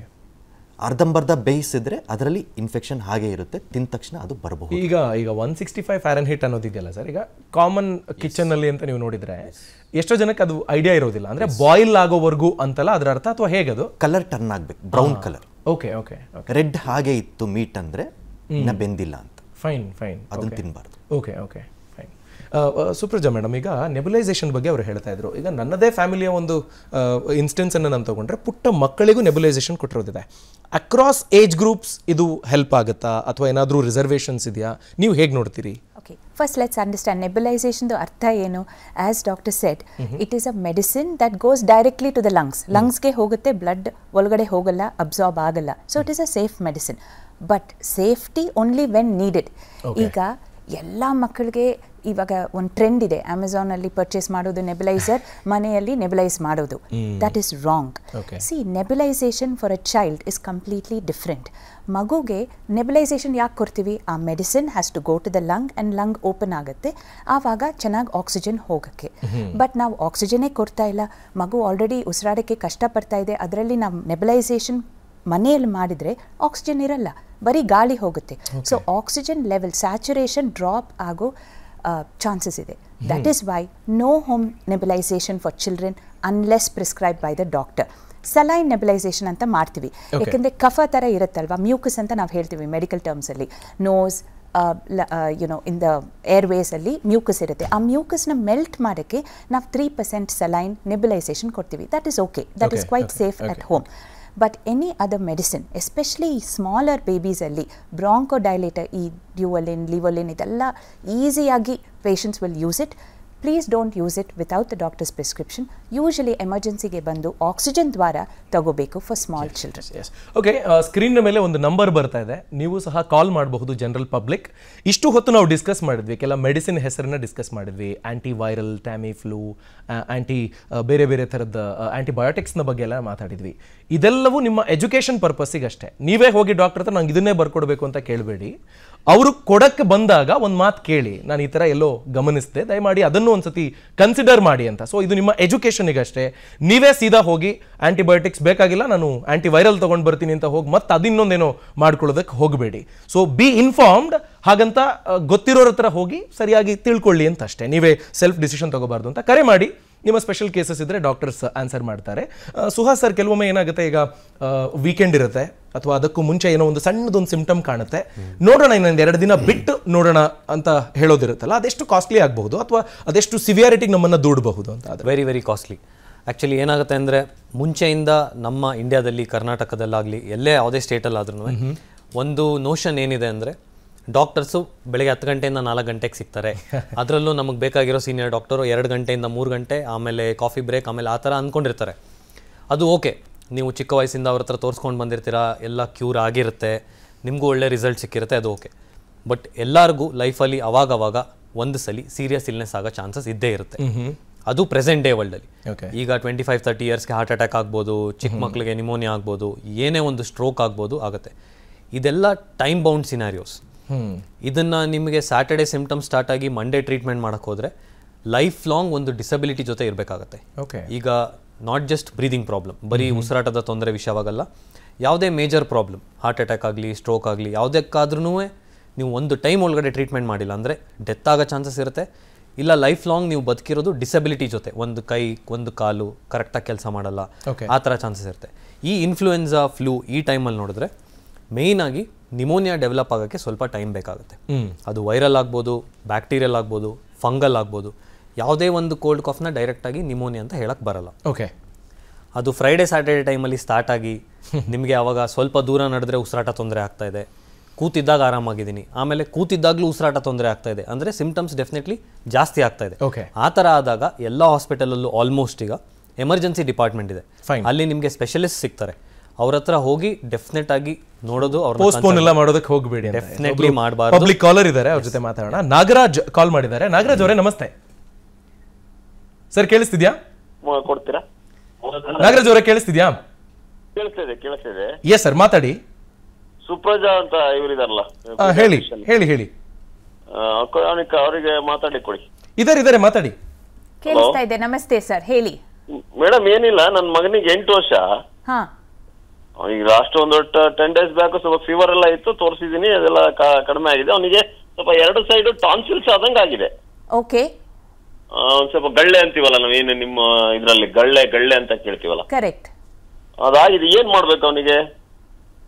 Okay, so first of all tonsils ಇರೋದು ಕಾಮನ್ ಕಂಡೀಷನ್. ಈ ಶೀತದ ಟೈಮಲ್ಲಿ ಅದು ಊದ್ಕೊಳ್ಳುತ್ತೆ, ಇನ್ಫೆಕ್ಟ್ ಆಗ್ಬೋದು, ಮೋಸ್ಟ್ಲಿ ವೈರಲ್ ಇಂದ. ಸೊ ಅದಕ್ಕೆ ನೀವು ಗಾಗ್ಲಿಂಗ್ ಅದೆಲ್ಲ ಮಾಡಿದ್ದೀರಾ? ಸ್ವಲ್ಪ ಪೇನ್ ಇದೆ ಅಂತ ನಾನು ಆ ಕಡೆ ಸ್ವಲ್ಪ ಲೈಟ್ ದಪ್ಪ ಆಗಿದೆ. ಗಾರ್ಗ್ಲಿಂಗ್ ಮಾಡಿಸಿದ್ರಾ ಅಂತ? ಹಾಟ್ ವಾಟರ್, ಸಾಲ್ಟ್ ವಾಟರ್ ಮಾಡಿಸ್ತಾ ಇದ್ದೀನಿ. Very good. ಎರಡನೇದು ನೋವಿಗೆ ಪ್ಯಾರಾಸಿಟಮಾಲ್ ಇಲ್ಲಾದ್ರೆ ಐಬುಜೆಸಿಕ್ ಅಂತ ಮೆಡಿಕೇಶನ್ ಸಿಗುತ್ತೆ, ಅದು ಮೋಸ್ಟ್ಲಿ ನೀವು ತಗೊಂಡಿದ್ದೀರಾ ಅನ್ಸುತ್ತೆ. ಪ್ಯಾರಾಸಿಟಮಾಲ್ ಹಾಕ್ತಾ ಇದ್ದೀನಿ, ರೈಟ್. ಓಕೆ, ಈಗ ಪ್ರಾಬ್ಲಮ್ ಏನು ಸರ್? ಯೂಶಲಿ ಈ ಸಿಂಪ್ಟಮ್ಸ್ 3 to 5 days ಇರುತ್ತೆ, ಆಮೇಲೆ ತಾನಾಗಿ ಕಡಿಮೆ ಆಗುತ್ತೆ. ಬಟ್ ಜ್ವರ ವಿಪರೀತ ಇದ್ರೆ, ಟಾನ್ಸಿಲ್ಸ್ ಅಲ್ಲಿ ಗುಳ್ಳೆ ತರ ಇದ್ರೆ ಅದು ಫಾಲಿಕ್ಯುಲರ್ ಟಾನ್ಸಿಲೈಟಿಸ್ ಅಂತ ಹೇಳ್ತೀವಿ. ಆ ಟೈಮಲ್ಲಿ ನಾವು ಆಂಟಿಬಯೋಟಿಕ್ ಕೊಡಬೇಕು. ಸೊ ಒಂದ್ಸತಿ ನಿಮ್ ನೇಬರಿಂಗ್ ಡಾಕ್ಟರ್ ಹತ್ರ ಹೋಗಿ ತೋರಿಸಿದ್ರೆ we will see does it require antibiotic R not. ನಾಳೆ ತೋರ್ಸ್ಲಿಕ್ಕೆ ಅಡ್ಡಿಲ್ಲ, ಸಂಡೇ ಆಗಿತ್ತ ನೋಡಿದೆ ನಾನು. ಶೋರ್. ಲೇಟ್ ಮಾಡಬಾರ್ದು ಅಂತಾನೆ ಡಿಸ್ಕಸ್ ಮಾಡ್ತಿದ್ವಿ. ಡಾಕ್ಟರ್ ಸಿಕ್ಕರೆ ದಯಮಾಡಿ ಈಗಲೇ ಹೋಗಿ. Thank you. ರಮೇಶ್ ಅವರು ಕಾಲ್ ಮಾಡಿದ್ದಾರೆ. ರಮೇಶ್ ಅವರೇ ನಮಸ್ತೆ, ಮಾತಾಡಿ. ಹಲೋ, ಮಾತಾಡಿ ಸರ್. ಸರ್, ತಲೆ ಕೋಲ್ಡ್ ಆಗಿತ್ತು, ಮೂಗ್ ಸುರಿತಾ ಇತ್ತು. ಓಕೆ, ಅದು 3-4 ದಿವಸ ಆಯ್ತು. ಓಕೆ ಸರ್, ಏನಾದ್ರು ಹೇಳ್ಬೋದಾ ನೀವು? ಹಲೋ ಹಲೋ ಸರ್, ಕೇಳಿಸ್ತಾ ಇದೆ, ಮತ್ತೆ ಹೇಳಿ ಸರ್. ಸರ್ ನಮಸ್ಕಾರ. ನಮಸ್ತೆ, ಹೇಳಿ ಸರ್. ತಲೆ ಭಾರ ಇತ್ತು, ಕೋಲ್ಡ್ ಆಯ್ತಿತ್ತು, ದಿಮ್ ಹಿಡ್ಕೋತಿತ್ತು. ಓಕೆ, ಅದಕ್ಕೆ ಕಾಲ್ ಮಾಡಿದೆ ಸರ್. ಯಾವ ಮಾತ್ರ ಎಷ್ಟು ದಿನದಿಂದ ಸರ್? ಆಯ್ತು ಸರ್, ಬುಧವಾರದಿಂದ ಸರ್. ಬುಧವಾರದಿಂದ 3 ದಿನ. ಒಂದು ಸಿನರೆಸ್ಟ್ ಅಂತ ಬರುತ್ತೆ ಸರ್, ಟ್ಯಾಬ್ಲೆಟ್, ಕೋಲ್ಡ್ ಆಫ್ ಸಿನರೆಸ್ಟ್ ಅಂತ ಬರುತ್ತೆ, ಅದೊಂದು ತಗೊಳ್ಳಿ ಸರ್. ನೈಟ್ ಅಲ್ಲಿ ಸಾಕು ಸರ್. ನೈಟ್ ಅಲ್ಲಿ? ಹೌದು ಸರ್. ಓಕೆ ಸರ್, ಇನ್ನೇನು ಬೇಡ sir. Okay sir, thank you Ramesh ಅವರೇ ಕಾಲ್ ಮಾಡಿದ್ದಕ್ಕೆ. ಇನ್ನೋರ್ವ ಕಾಲರ್ ಇದ್ದಾರೆ. ಹಲೋ, ಪ್ರಮೋದ್ ಜೋಶಿ ಅಂತ ಒಬ್ರು ಕಾಲ್ ಮಾಡಿದ್ದಾರೆ. ಪ್ರಮೋದ್ ಸರ್ ನಮಸ್ತೆ. ಪ್ರಮೋದ್ ಅವರೇ ಕೇಳಿಸ್ತಿದ್ಯಾ? ಓಕೆ, ಸಂಪರ್ಕ ಕಡಿತಗೊಂಡಿದೆ. ಮತ್ತೊಮ್ಮೆ ಸಂಪರ್ಕಿಸೋ ಪ್ರಯತ್ನ ಮಾಡೋಣ. ಶಿವರಾಜ್ ಕುಮಾರ್ ಸರ್, ನಿಮ್ಮಿಂದ ನಾನು ತಿಳ್ಕೊಳಕ್ಕೆ ಬಯಸೋದು, ಇಷ್ಟೆಲ್ಲ ನಾವು ಮಾತಾಡಿದ್ದೀವಿ ಅಲ್ವಾ, ಜನ ಓವರ್ ಥಿಂಕಿಂಗ್ ಸ್ಟಾರ್ಟ್ ಮಾಡೋ ಚಾನ್ಸಸ್ಸು ಇರುತ್ತೆ. ಡಾಕ್ಟರ್ ಹಿಂಗೆ ಅಂದಿದ್ರು, ಹಿಂಗಾದರೆ ಹಿಂಗೆ ಅನಿಸುತ್ತೆ, ಸ್ಯಾಚುರೇಷನ್ನು, ಆಕ್ಸಿಜನ್ನು ತುಂಬ ಯೋಚನೆ ಮಾಡ್ತಾರೆ. ಸೊ ನಾವು ಡಿಫರೆನ್ಷಿಯೇಟ್ ಮಾಡಬೇಕಾದ್ರೆ ಅಬ್ಸರ್ವೇಷನ್ ಅನ್ನೋದು ಸರಿಯಾಗಿರಬೇಕಾಗತ್ತೆ. ಸೊ ಅದಕ್ಕೆ ನೀವು ಜನರಲ್ ಟಿಪ್ಸ್ ಅಂತ ಏನಾದರೂ ಕೊಡೋದಕ್ಕೆ ಬಯಸ್ತೀರಾ? ಓವರ್ ಥಿಂಕಿಂಗ್ ಬೇಡ. ಅದ್ರ ಬಗ್ಗೆ majority simple cold calf sir, 90-95% ಏನು ವರಿ ಮಾಡೋದು ಬೇಡ. ಸಿಂಪಲ್ ಸಿನರೆಸ್ಟ್, ಡೋಲೋ ಸಾಕು, ಏನು ಬೇಡ. ಯಾವಾಗ 5ರಿಂದ 7 ದಿನ ಕೆಮ್ಮು ಕಮ್ಮಿನೇ ಆಗ್ತಾ ಇಲ್ಲ, ಮೇಡಮ್ ಹೇಳ್ದಂಗೆ ನೈಟೆಲ್ಲ ಕೆಮ್ಮಿರುತ್ತೆ, ವೀಸಿಂಗ್ ಶುರು ಆಗುತ್ತೆ, ಕಫ ಯೆಲ್ಲೋ ಕಲರ್ ಬರುತ್ತೆ, ಗ್ರೀನ್ ಕಲರ್ ಬರುತ್ತೆ, ನಡೆಯುವಾಗ ಸುಸ್ತಾಗುತ್ತೆ. ಮುಂಚೆ ನಾರ್ಮಲಿ ನಡಿಬೇಕಾದ್ರೆ ವಿತೌಟ್ ಫೀವರ್ ಇಲ್ಲದೆ ಇರಬೇಕಾದ್ರೆ ಆರಾಮಾಗಿ ನಡೀತಾರೆ. ಇದೆಲ್ಲ ಬಂದ ಮೇಲೆ ಸ್ವಲ್ಪ ಸುಸ್ತಾಯಿತು, ಓಕೆ, ಉಸಿರಾಡೋದು ಸ್ವಲ್ಪ ಇಳಿತ ಜಾಸ್ತಿ ಆಗುತ್ತೆ, ಆವಾಗ ತೋರಿಸ್ಕೊಳ್ಳೋದು ಒಳ್ಳೆಯದು. ಇಲ್ಲಾಂದ್ರೆ nothing to worry. Majority it is. ನಂಗೆ ಯಾವಾಗಲೂ ಒಂದು ಕುತೂಹಲ ಸರ್, ಡಾಕ್ಟರ್ಸ್ ಯಾವಾಗಲೂ ಹೆಲ್ತಿಯಾಗಿ ಕಾಣ್ತಾರೆ, ನೀವು ಏನು ತಿಂತೀರಾ ಅಂತ ಯೂಶಲಿ ಇನ್ ಜನರಲ್ ಕೇಸ್ ಅಂದರೆ ನಿಮ್ಮ ಡಯಟ್ನ ಬಗ್ಗೆ ನಿಮ್ಮ ಕೆಲ ತಮ್ಮ ರೂಲ್ಸ್ ಅನ್ನ ಹೇಳಿದ್ರೆ ಮೇ ಬಿ ನಮ್ಗೆ ಏನಾರ ಹೆಲ್ಪ್ ಆಗ್ಬೋದೇನೋ ಅಂತ ನನ್ನ ಸ್ವಾರ್ಥನೂ ಇದೆ. Regular diets, nothing else. ಮನೆ ಊಟ ಸರ್, ಇನ್ನೇನು ಇಲ್ಲ. ಹೌ ಡು ಯು ಬ್ಯಾಲೆನ್ಸ್ ಅಂತ ಸರ್? ಈಗ ಫ್ರೂಟ್ಸು, ಮನೆ ಊಟ, ಕುಕ್ಡ್ ಫುಡ್ ಅದೊಂದು 6-7 ಅವರ್ಸಲ್ಲಿ ಕನ್ಸ್ಯೂಮ್ ಮಾಡಬೇಕು, ತುಂಬ ಲೇಟಾಗಿ ರೆಫ್ರಿಜಿರೇಟೆಡ್ ಫುಡ್ಡನ್ನು ತಗೋಬಾರ್ದು, ಈ ಥರದ್ದೆಲ್ಲ ಇರುತ್ತೆ. ಸೊ ಅದ್ರ ಬಗ್ಗೆ ನಿಮ್ಮ ಟೇಕ್ ಸರ್? ಎಷ್ಟೋ ಜನಕ್ಕೆ ಇದು ಮೂಢನಂಬಿಕೆ ಇದೆ. ಮೂಸಂಬಿ ತಗೊಂಡೆ, ಆರೆಂಜ್ ತಗೊಂಡೆ, ಕೋಲ್ಡ್ ಬಂತು, ನಿನ್ನೆ ಮಜ್ಜಿಗೆ ತಗೊಂಡೆ, ಕೋಲ್ಡ್ ಬಂತು, ಐಸ್ ಕ್ರೀಮ್ ತಿಂದೆ, ಕೋಲ್ಡ್ ಬಂತು. ಅಲ್ಲ, ಎಲ್ಲಾ ತರ ಫುಡ್, ಎಲ್ಲಾ ತರ ಆಹಾರಗಳು ಆರೋಗ್ಯಕ್ಕೆ ಒಳ್ಳೇದು. ಅದೇ ಇಮ್ಯುನಿಟಿ ಜಾಸ್ತಿ ಮಾಡೋದು. ಮಗುಗೆ 5-6 ದಿನ ಕೋಲ್ಡ್ ಆಗಿದೆ, ಅದು ಕೊಡ್ತಾ ಇಲ್ಲ, ಎಳ್ನೀರು ಕೊಡ್ತಾ ಇಲ್ಲ, ಆರೆಂಜ್ ಕೊಡ್ತಾ ಇಲ್ಲ, ನೀರು ಕೊಡ್ತಾ ಇಲ್ಲ, ಅದೆಲ್ಲ ತಪ್ಪು. ಎಲ್ಲಾ ತರ ಆಹಾರ ಫುಡ್ ಒಳ್ಳೆಯದು. Try to do intermittent fasting ಅಂತ ಹೇಳ್ತೀವಿ sir. At least 10 to 12 hours before 7 PM dinner ಮಾಡಿಬಿಡಿ. ಸೊ ನೆಕ್ಸ್ಟ್ ಡೇ ಬೆಳಗ್ಗೆ ತನಕ ಖಾಲಿ ಹೊಟ್ಟೆಲಿ ಇದ್ರೆ ಎಲ್ಲರೂ ಫಿಟ್ ಆಗಿರುತ್ತೆ. ಅಂದ್ರೆ ಈ ಲೇಟ್ ನೈಟ್ ಈಗ ನಮ್ಮ ಮೀಡಿಯಾದವರೆಲ್ಲ 12:30-1 ಗಂಟೆಗೆ ತಿಂತಾರೆ, ಸೆಕೆಂಡ್ ಶಿಫ್ಟ್ ಮುಗಿಸ್ಕೊಂಡು ಹೋಗಿ ಅಂಥದನ್ನ ಅವಾಯ್ಡ್ ಮಾಡಿ ಸಾಧ್ಯ ಆದ್ರೆ ಇನ್ನಷ್ಟು ಮಾಹಿತಿಯನ್ನು ತಿಳ್ಕೊಳ್ಳೋಣ. ಜನರಲ್ ಪಬ್ಲಿಕ್ ಸಹ ಕಾಲ್ ಮಾಡಬಹುದು ನಿಮ್ಮ ಡೌಟ್ಸ್ಗಳಿಗೆ. ತಕ್ಕ ಮಟ್ಟಿಗೆ ನಮಗಿರುವ ಬೌಂಡ್ರಿ ಒಳಗಾಗಿ ಡಾಕ್ಟರ್ಸ್ ನಿಮಗೆ ಸಹಾಯ ಮಾಡೋದಕ್ಕೆ ಟ್ರೈ ಮಾಡ್ತಾರೆ. ನಾವು ಎಚ್ಚರಿಕೆಯನ್ನ ಕೊಡೋದರ ಜೊತೆ ಬೇರೆ ಬೇರೆ ಸ್ವಲ್ಪ ಕ್ವಾಲಿಟಿ ಎಡಿಷನ್ ಅನ್ನು ಮಾಡ್ತಾ ಇದ್ವಿ. ಅಂದ್ರೆ ನಿಮ್ಮ ಕ್ಲೀನ್ಲಿನೆಸ್ ಬಹಳ ಇಂಪಾರ್ಟೆಂಟ್ ಆಗುತ್ತೆ. ಫಿಸಿಕಲ್ ಆಕ್ಟಿವಿಟಿಯನ್ನು ನೀವು ಬಿಟ್ಬಿಡಬಾರ್ದು, ಕಂಪ್ಲೀಟ್ಲಿ ನಾನು ಬೆಡ್ ರೆಸ್ಟ್ ತಗೊಂಡ್ಬಿಡ್ತೀನಿ, ಈ ಥರದ್ದೆಲ್ಲ ಮಾಡಬಾರ್ದು. ಡಯಟ್ನ ಬಗ್ಗೆ ನಾವು ಮಾತನಾಡ್ತಾ ಇದ್ವಿ ಇನ್ ಜನರಲ್. ಸುಪ್ರಜಾ ಮೇಡಮ್, ಈಗ ಪುಟ್ಟ ಮಕ್ಕಳು ಅಂತ ಬಂದಾಗ ಹೈಜೀನ್ ಈಸ್ ಆಫ್ ಪ್ರಯಾರಿಟಿ, ತುಂಬಾ ಪ್ಯಾರಮೌಂಟ್ ಇಂಪಾರ್ಟೆನ್ಸ್ ಅಂತ ಹೇಳ್ಬೋದು. And diet ಇದೆರಡೂ hand in hand ಹೋಗಬೇಕಾಗುತ್ತೆ. ಸೊ ಅದ್ರ ಬಗ್ಗೆ ಸ್ವಲ್ಪ ಬೆಳಕು ಚೆಲ್ಲೋದು. So I think diet is very important in child. ಇವಾಗ ವೈರಲ್ ಫೀವರ್ಸ್ ತುಂಬಾ ಆಗ್ತಾ ಇದೆ, ಏನ್ ಸಿರಪ್ ತಗೋಬಹುದು, ಇಮ್ಯುನಿಟಿನ ಹೇಗೆ ಬೆಳೆಸೋದು? There are only 3 things in a child's life: how they eat, ಅವ್ರು ಹೇಗೆ ಆಟ ಆಡ್ತಾರೆ, ಹೇಗೆ ಊಟ ಮಾಡ್ತಾರೆ, ಆ್ಯಂಡ್ ಹೇಗೆ ಕನೆಕ್ಟ್ ಮಾಡ್ತಾರೆ ಫ್ಯಾಮಿಲಿ ಜೊತೆ. These are the 3 things. So how should they eat? ನಾವು ಲಂಚ್ ಬಾಕ್ಸ್ ಇರಲಿ, ತಟ್ಟೆ ಇರಲಿ, ಅರ್ಧ ತಟ್ಟೆ ಫ್ರೂಟ್ಸ್ ಆ್ಯಂಡ್ ವೆಜಿಟೇಬಲ್ಸ್ ಇರಬೇಕು. ಯಾರ ಲಂಚ್ ಬಾಕ್ಸಲ್ಲಿ ಫ್ರೂಟ್ಸ್ ಆ್ಯಂಡ್ ವೆಜಿಟೇಬಲ್ಸ್ ಇರಲ್ಲ, ಬಿಸ್ಕೆಟ್ಸ್, ಕಿಂಡರ್ ಜಾಯ್, ಓರಿಯೋ ಇಷ್ಟೇ ಇರುತ್ತೆ. So we need to go fresh. So fresh fruits and vegetables, very important. They do not cause any cold and cough. Okay, that's the first thing. Kal baga dhanya, andre ee grains, mostly millets. So millets have more protein, more fiber, so constipation problems adella agalla. Bari white rice alla. No whites, no maida, no salt, no sugar, no white rice. Halu kadime, ಜಾಸ್ತಿ ಮೊಸರು, and we have to have these dhanya kal baga. Innu kal baga proteins, ಕಾಳು and paneer, ಆ ಥರ items, vegetarian sauce. And the 5th element is ಮೊಸರು. So these are the 5 things. ಅರ್ಧ ತಟ್ಟೆ fruits and vegetables, ಕಾಲ್ ಭಾಗ ಧಾನ್ಯ, ಧಾನ್ಯದಲ್ಲಿ millets very important, ಇನ್ನು ಕಾಲ್ ಭಾಗ proteins, and 5th one is curds. ಇನ್ನಷ್ಟು ಡೀಟೇಲ್ಸ್ ಪಡ್ಕೊಳ್ತೀನಿ. ಪ್ರಕಾಶ್ ಅನ್ನೋರು ಕಾಲ್ ಮಾಡಿದ್ದಾರೆ. ಪ್ರಕಾಶ್ ಅವರೇ ಮಾತಾಡಿ. ಸರ್ ನಮಸ್ತೆ. ಮಾತಾಡಿ ಸರ್. ಸರ್ ತುಮಕೂರಿನವ ಉಪನ್ಯಾಸಕನಾಗಿ ಕೆಲಸ ಮಾಡ್ತಾ ಇದ್ದೀನಿ. ಸಂಜೆ ನನಗೆ ನಿರಂತರ ನಿಂತಿರ್ತೀನಿ. ಮನೆಗೆ ಬಂದ ತಕ್ಷಣ ತುಂಬಾ ಕಾಲ್ ಪೇನ್ ಬರುತ್ತೆ. ಯಾವ ರೀತಿ ಚಿಕಿತ್ಸಾ ಕ್ರಮ ತಗೋಬೇಕು ಅಂತ ಗೊತ್ತಾಗ್ತಾ ಇಲ್ಲ. ವಿಟಮಿನ್ ಡಿ ವಯಸ್ಸೆಷ್ಟು ಹೇಳ್ತೀರಾ ಸರ್? 43 ಸರ್. ತುಂಬಾ ದಿನದ ಪೂರ್ತಿ ನೀವು ನಿಂತ್ಕೊಂಡು ಮಾಡುವಂತ ಕೆಲಸ ಮಾಡ್ತೀರಾ? ಅದೇ ಒಂದು 4 ರಿಂದ 5 ಗಂಟೆ ಇರುತ್ತೆ. ಹೌದು. ನಿಮ್ದು ಡಯಟ್ ಅಲ್ಲಿ ವೆಜಿಟೇರಿಯನ್, ನಾನ್ ವೆಜಿಟೇರಿಯನ್ ಎರಡೂ ಇದೆಯಾ ಅಥವಾ ವೆಜಿಟೇರಿಯನ್? ಹೌದೌದು, ಎರಡು. ಯೂಶಲಿ ಏಜ್ ಅಲ್ಲಿ ಜಾಸ್ತಿ ನಿಂತ್ಕೊಂಡು ಕೆಲಸ ಮಾಡೋದ್ರಿಂದ ಅಥವಾ ನಿಮ್ದು ಡಯಟ್ ಅಲ್ಲಿ vegetarian, non vegetarian mix correct ಆಗಿ ಇಲ್ಲದೆ ಇರೋದ್ರಿಂದ ವಿಟಮಿನ್ ಡಿಫಿಷಿಯನ್ಸಿ ಆಗೋ ಚಾನ್ಸಸ್ ಇರುತ್ತೆ. ಪ್ಲಸ್ ನಿಮಗೆ ಈ ಏಜ್ ಅಲ್ಲಿ ಶುಗರ್ ಪ್ರಾಬ್ಲಮ್ ಸ್ಟಾರ್ಟ್ ಆದ್ರೂ ನರಗಳ ವೀಕ್ನೆಸ್, ನರಗಳ ನೋವು ಆಗೋ ಚಾನ್ಸಸ್ ಇರುತ್ತೆ. ಬೇಸಿಕ್ ಆಗಿ ನೀವು ಇಂಪ್ರೂವ್ ಮಾಡಬೇಕಂದ್ರೆ ನಿಮ್ಮ ಡಯಟಲ್ಲಿ ವಿಟಮಿನ್ಸ್ ಮತ್ತು ಪ್ರೋಟೀನ್ಸ್ನ ಜಾಸ್ತಿ ಮಾಡಬೇಕು. ಮೇಡಮ್ ಹೇಳ್ತಾ ಇದ್ದಂಗೆ ತರಕಾರಿಗಳು, ಮಿಲೆಟ್ಸ್ ಮತ್ತು ನಿಮ್ಮ ನಾನ್ ವೆಜಿಟೇರಿಯನ್ ಫುಡ್, ಅದರಿಂದನೂ ನಿಮಗೆ ಪ್ರೋಟೀನ್ಸ್, ವಿಟಮಿನ್ಸ್ ಸಿಗುತ್ತೆ. ಬೆಸ್ಟ್ ಏನಂದರೆ ಅಟ್ಲೀಸ್ಟ್ ಒಂದು ಬೇಸಿಕ್ ನಿಮ್ಮದು ವಿಟಮಿನ್ ವ್ಯಾಲ್ಯೂಸ್ ಹೇಗಿದೆ, ಪ್ರೋಟೀನ್ಸ್ ಹೇಗಿದೆ ಅದೊಂದು ಅಸೆಸ್ ಮಾಡಿಸಿ ಅದ್ರ ಪ್ರಕಾರ ಒಂದು ಬೇಸಿಕ್ ಟ್ಯಾಬ್ಲೆಟ್ಸ್ ತೊಗೊಂಡ್ರೆ ನಿಮಗೆ ಮೇಜರ್ ಡಿಫ್ರೆನ್ಸ್ ಕಾಣಿಸೋ ಚಾನ್ಸಸ್ ತುಂಬ ಇದೆ. Thank you very much Prakash ಅವರೇ ಕಾಲ್ ಮಾಡಿದ್ದಕ್ಕೆ. ಪ್ರಮೋದ್ ಜೋಶಿ ಹೈದರಾಬಾದ್ನಿಂದ ಕಾಲ್ ಮಾಡಿದ್ದಾರೆ ಅನ್ನೋದು ಮಾಹಿತಿ. ಪ್ರಮೋದ್ ಸರ್ ನಮಸ್ತೆ. ನಮಸ್ಕಾರ ಸರ್, ಗುಡ್ ಮಾರ್ನಿಂಗ್. ಒಳ್ಳೆ ಕಾರ್ಯಕ್ರಮ. Thanks to Vistara communication sir. Thanks a lot. Please sir, ನನ್ನ ಮಗುಗೆ ನಾರ್ಮಲ್ ಆಗಿ ಮಂತ್ಲಿ ಒನ್ಸ್ ಕೋಲ್ಡ್ ಬರುತ್ತೆ. ಕೋಲ್ಡ್ ಅಂದ್ರೆ ಕಫ ಆಗ್ಬಿಡುತ್ತೆ ಎವ್ರಿ ಮಂತ್. ಈಗ ಅದನ್ನ ಕಂಟ್ರೋಲ್ ಮಾಡಕ್ಕೆ ಅಮಾಕ್ಸಿಸಿಲಿನ್, ಕ್ಯಾಲ್ವನೇಟ್ ಇಂತ ಆಂಟಿಬಯೋಟಿಕ್ ಕೊಡ್ತಾರೆ, ಮತ್ತೆ ಸೈನರೆಸ್ಟ್ ತರ ಒಂದು ಆಂಟಿಕೋಲ್ಡ್ ಕೊಡ್ತಾರೆ. ಅದು ಬರ್ದೇ ಇರೋ ಹಾಗೆ ನಮ್ಮ ಡೈಲಿ ರೊಟೀನ್ ಲೈಫ್ ಅಲ್ಲಿ ನಾವು ಯಾವ ತರ ಡಯಟ್ ಏನಾದ್ರು ಮೇಂಟೈನ್ ಮಾಡ್ಬೋದಾ ಸರ್? ಬಹಳ important question. Yes sir. Sir, monthly once cold calf ಬರ್ತಿದೆ ಅಂದರೆ ಅದು ಅಲರ್ಜಿ ಇಂಡಿಕೇಟ್ ಮಾಡುತ್ತೆ.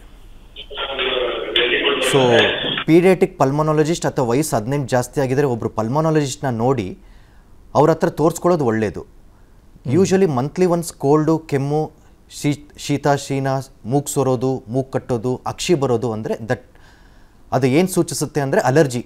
ಓಕೆ, ಫ್ಲೂ ಅಲ್ಲ. ಓಕೆ, ಇನ್ಫೆಕ್ಷನ್ ಅಲ್ಲ. ಸೊ ಜನರಲ್ ಆಗಿ ಈ ಆಂಟಿಬಯೋಟಿಕ್ಸ್ ಎಲ್ಲ ತಗೋ ಅವಶ್ಯಕತೆನೇ ಇಲ್ಲ. ಆಸ್ ಸರ್ ಸೆಡ್, ಅಲರ್ಜಿ ಅಂದರೆ ನಾವು ಏನಾದರೂ ಇನ್ಹೇಲರ್ ಹಾಕಬೇಕಾ ಇಲ್ವಾ, ರಾತ್ರಿಯಲ್ಲಿ ಸ್ನೋರಿಂಗ್ ಇದೆಯಾ ಇಲ್ವಾ, ಇದೆಲ್ಲ ನೋಡಬೇಕು. ಅಡಿನಾಯ್ಡ್ಸ್ ಪ್ರಾಬ್ಲಮ್ ಇರಬಹುದು ಚಿಕ್ಕ ಮಕ್ಕಳಲ್ಲಿ. ಸೊ ಒಂದು ಥರೋ ಪೀಡಿಯಾಟ್ರಿಕ್ ಇವ್ಯಾಲ್ಯೂಯೇಷನ್ ಮಾಡಿದರೆ most of these symptoms can be prevented, especially night symptoms. SRK sir, ಈಗ ಈ ವೈಟಮಿನ್ ಡೆಫಿಷಿಯನ್ಸಿ ಅನ್ನೋದ್ರ ಬಗ್ಗೆ ಹೇಳಿದ್ರಲ್ಲ, IT ಇಂದ ಹಿಡಿದು ನೀವು ಯಾವುದೇ ಫೀಲ್ಡಿಗೆ ಹೋಗಿ, ಬಿಸಿಲಿಗಂತೂ ಹೋಗಲ್ಲ, ವೈಟಮಿನ್ D, B12 ಅನ್ನೋದು ಜನರಲ್ ಅನ್ನೋ ಥರ ನಮಗೆ ಕಾಣೋದಕ್ಕೆ ಸಿಕ್ಬಿಡುತ್ತೆ. ಒಂದು ವೇಳೆ ಅವರು ವೈಟಮಿನ್ ವ್ಯಾಲ್ಯೂಯೇಷನ್ ಮಾಡಿಸಿ ಈ ಥರದ್ದು ತುಂಬ ಸಿವಿಯರ್ ಕಮ್ಮಿ ಇದೆಯಪ್ಪ ಅನ್ನೋದಾದರೆ ಅವ್ರಿಗೆ ಏನು ಮೇಜರ್ ಚೇಂಜಸ್ ಮಾಡ್ಕೊಳ್ಳೇಬೇಕು, ಇವತ್ತಿಂದಲೇ ಈಗಲಿಂದಲೇ ಇನ್ಕಾರ್ಪೊರೇಟ್ ಮಾಡ್ಕೊಳ್ಬೇಕು ಅನ್ನೋದಾದರೆ ಏನು ಹೇಳ್ತೀರಿ? 3 ಜನದಿಂದ ಕೇಳ್ಕೊಳ್ಬೇಕು ನಾನು, ನೀವು ಸ್ಟಾರ್ಟ್ ಮಾಡಿ. ಸರ್, ನಾನ್ ವೆಜಿಟೇರಿಯನ್ಸ್ ಆದರೆ ಅವ್ರು ಎಕ್ಸ್ಟ್ರಾ ಮೆಡಿಸಿನ್ ಏನು ತೊಗೊಳೋದು ಬೇಕಾಗಿಲ್ಲ. ಅದು ಚಿಕನ್, ಮಟನ್, ಫಿಶ್, ಅದರಲ್ಲಿ it will be rich in vitamin D. Okay. Vegetarians ಆದರೆ ಹೆಚ್ಚಾಗಿ ಮೊಸರು ತೊಗೊಳ್ಳೋದು ಇಂಪಾರ್ಟೆಂಟ್.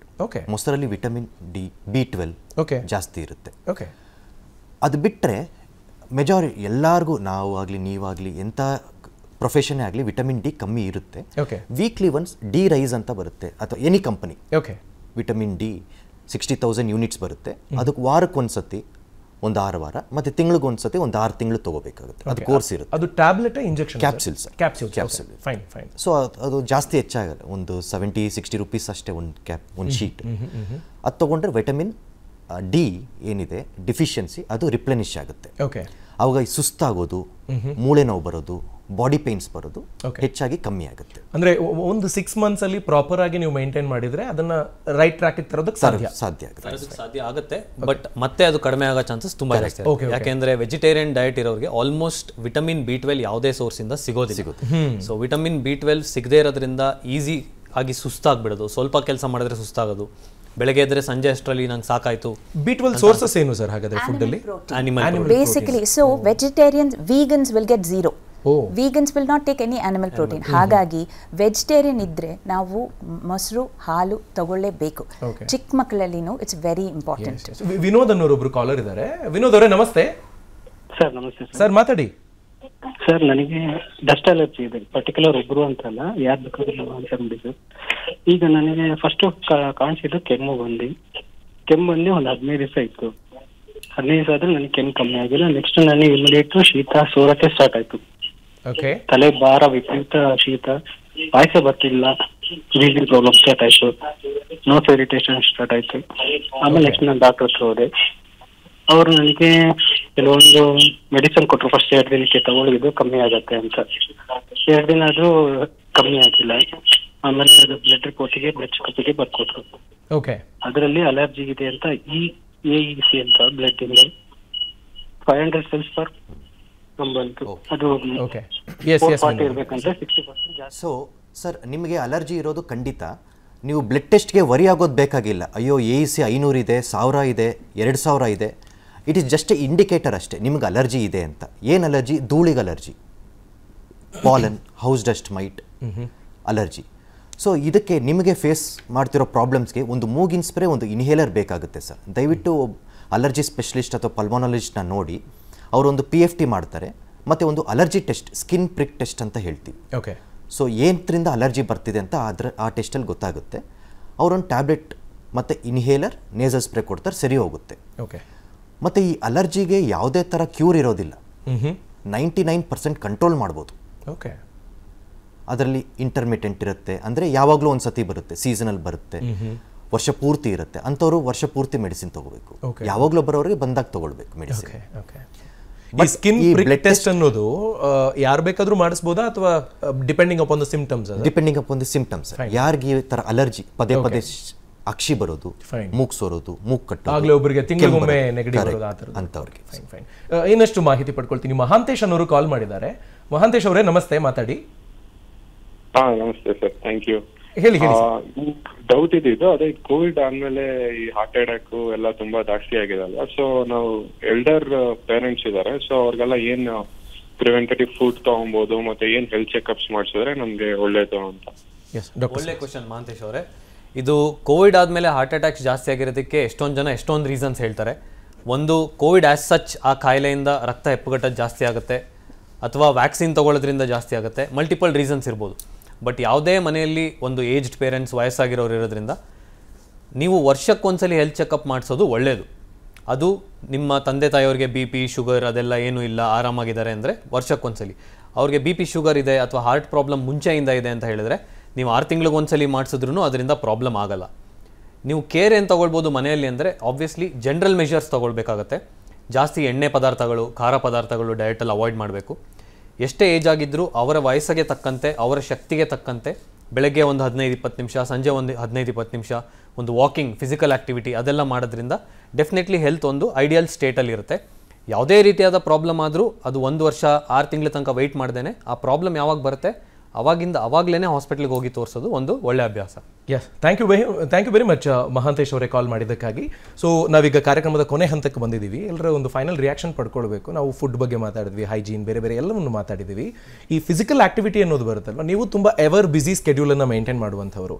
ಆದರೂ ನೀವು ಹೇಗೆ ನಿಮ್ಮ ಫಿಸಿಕಲ್ ಆಕ್ಟಿವಿಟಿಯನ್ನು ಅಥವಾ ಬೇರೆ ಇನ್ನೇನು ಎಕ್ಸಸೈಸು ಬೇರೆ ಥರದನ್ನು ಹೇಗೆ ಇನ್ಕಾರ್ಪೊರೇಟ್ ಮಾಡ್ಕೊಳ್ತೀರಿ? ಆ್ಯಂಡ್ ಇವತ್ತಿನ ಸಿಚುವೇಶನ್ ಬಗ್ಗೆ ಒಂದು ಫೈನಲ್ ವರ್ಡ್ನ ಕ್ವಿಕ್ ಆಗಿ ಹೇಳ್ಬೋದು. Let start from you. I think physical activity is very important. ಅದನ್ನು ಇನ್ನೇಟ್ ಇಮ್ಯುನಿಟಿಯನ್ನು ಬಿಲ್ಡ್ ಮಾಡುತ್ತೆ. So despite us being busy is just an excuse. So I try to run 5 kilometers every day. And second thing is I have a simple rule. Anytime ನಾವು phone answer ಮಾಡುವಾಗ get up and start walking. So you walk the talk. So when you walk you are always doing something. Otherwise ಸುಮ್ಮನೆ ಕ್ಲಿನಿಕಲ್ಲಿ ಕೂತ್ಕೊಂಡಿರ್ತೀವಿ, it's not good. Suhas ಅವರೇ, ನಾನು ಹೇಳೋದೇನೆಂದರೆ wear there is a will there is a way. 24 ಗಂಟೆ ನಮಗೆ ಬೇಕಾದಷ್ಟು. Busy ಅನ್ನೋದು ಒಂದು subjective term. ಒಬ್ಬ 6 ಗಂಟೆ ಚೇರಲ್ಲಿ ಕೂತ್ಕೊಂಡು ಕೆಲಸ ಮಾಡೋದು ನಾನು ಬ್ಯುಸಿ ಅಂತ ಹೇಳ್ಬೋದು. ಒಬ್ಬ 12 ಗಂಟೆ ಓಡಾಡ್ಕೊಂಡು ಕೆಲಸ ಮಾಡೋರು ಪರವಾಗಿಲ್ಲ, ನಂದು ಇವತ್ತು ಆರಾಮಾಗಿತ್ತು, 18 ಅವರ್ ಇರಲಿಲ್ಲ ಅಂತ ಹೇಳ್ಬೋದು. ಸೊ ಡೆಫಿನೆಟ್ ಆಗಿ ನಿಮ್ಮ ಲೆವೆಲ್ಸ್ನ ನೀವು ಸ್ವಲ್ಪ ಎಕ್ಸ್ಟೆಂಡ್ ಮಾಡ್ತಾ ಟೈಮ್ ಮಾಡಿಕೊಂಡು ಫಿಸಿಕಲ್ ಆಕ್ಟಿವಿಟಿ ಮಾಡೋದ್ರಿಂದ ಡೆಫಿನೆಟ್ ಆಗಿ ನಿಮಗೆ ಆರಾಮಾಗುತ್ತೆ. SRK ಸರ್, ನಾನು ಜಾಸ್ತಿ ಇಂಪಾರ್ಟೆನ್ಸ್ ಕೊಡೋದು ಡಯಟ್. ನಾನ್ ವೆಜ್ ಕಮ್ಮಿ ಮಾಡಿ, I am A non vegetarian. Non veg ಕಮ್ಮಿ ಮಾಡಿ, ವೆಜ್ ಜಾಸ್ತಿ ಮಾಡಿ, ಇಂಟರ್ಮಿಟೆಂಟ್ ಫಾಸ್ಟಿಂಗ್ ಮಾಡಿ. Okay thanks a lot. ನಿಮ್ಮ ಬ್ಯುಸಿ ಸ್ಕೆಡ್ಯೂಲ್ನಲ್ಲಿ ಅದು ಸಂಡೇ ಎಷ್ಟು ಹೊತ್ತು ನಮ್ಮ ಜನರಿಗಾಗಿ ಟೈಮನ್ನು ಕೊಟ್ಟಿದ್ದೀರಿ, ತುಂಬ ಇಂಪಾರ್ಟೆಂಟ್ ಇನ್ಫಾರ್ಮೇಷನನ್ನು ಶೇರ್ ಮಾಡ್ಕೊಂಡಿದ್ದೀರಿ. ಥ್ಯಾಂಕ್ಸ್ ಅ ಲಾಟ್ ನಿಮ್ಮ ಮೂವರು ಸಮಯಕ್ಕಾಗಿ. Thank you. ಅಲ್ಟಿಮೇಟ್ಲಿ ಒಂದು 4-5 ಪಾಯಿಂಟನ್ನು ಹೇಳ್ಬಿಡ್ತೀನಿ, ಮೆನ್ಷನ್ ಮಾಡ್ಕೊಳ್ಳಿ, ತುಂಬ ಇಂಪಾರ್ಟೆಂಟು. 5-7 ದಿನ ಜ್ವರ ಇದ್ದರೆ ಡಾಕ್ಟರ್ ಹತ್ರ ಹೋಗಿ. ಎಳ್ನೀರು ಕುಡಿಯೋದ್ರಿಂದ ಕೋಲ್ಡ್ ಬರೋದಿಲ್ಲ, ಎಳ್ನೀರು ತಗೋಬಹುದು. ಡೆಂಗಿ ಸಮಸ್ಯೆ ಇದ್ದರೆ ಲಿಕ್ವಿಡ್ಸನ್ನು ಜಾಸ್ತಿ ಕೊಡಬೇಕು. ಪ್ಲೇಟ್ಲೆಟ್ಸ್ ಕೌಂಟನ್ನು ನೋಡಿಕೊಂಡು ಸುಮ್ಮನಾಗಬೇಡಿ. ಆಮೇಲೆ ಆ್ಯಂಟಿಬಯೋಟಿಕ್ಸನ್ನು ಡಾಕ್ಟರ್ ಹೇಳಿದೆ ತೆಗೆದುಕೊಳ್ಳೋದಕ್ಕೆ ಹೋಗಲೇಬೇಡಿ. ನಿಮಗೆ ತೀರಾ ಕೋಲ್ಡ್ ಕಾಫ್ ಎಲ್ಲ ಆಗುತ್ತೆ ಅನ್ನೋದರೆ ಬೆಚ್ಚಗಿರೋ ಬಟ್ಟೆಗಳನ್ನು ಹಾಕೊಳ್ಳೋದು ಬಹಳ ಇಂಪಾರ್ಟೆಂಟು. ಹೋಟ್ಲಲ್ಲಿ ತಿಂತೀರಿ ಅನ್ನೋದರೆ ಚಟ್ನಿ ಬದಲಿಗೆ ಸಾಂಬಾರನ್ನು ಆಯ್ಕೆ ಮಾಡ್ಕೊಳ್ಳಿ. ಇಷ್ಟು ಈ ಓವರಾಲ್ ಡಿಸ್ಕಷನ್ನ ಸಣ್ಣ ಪುಟ್ಟ ಹೈಲೈಟ್ಸ್ ಅಂತ ಹೇಳ್ಬೋದು. ಇಂಥ ಇನ್ನಷ್ಟು ಮಾಹಿತಿನ ನಿಮ್ಮ ಮುಂದೆ ತರ್ತೀವಿ. ಅನುಕ್ಷಣದ ಸುದ್ದಿಗಾಗಿ ನೋಡ್ತೀರಿ ವಿಸ್ತಾರ ನ್ಯೂಸ್. ಇದು ನಿಖರ ಜನಪರ. ಪ್ರತಿ ಕ್ಷಣದ ಸುದ್ದಿಗಳಿಗಾಗಿ ವಿಸ್ತಾರ ನ್ಯೂಸ್ ಆಪ್ ಡೌನ್ಲೋಡ್ ಮಾಡಿ.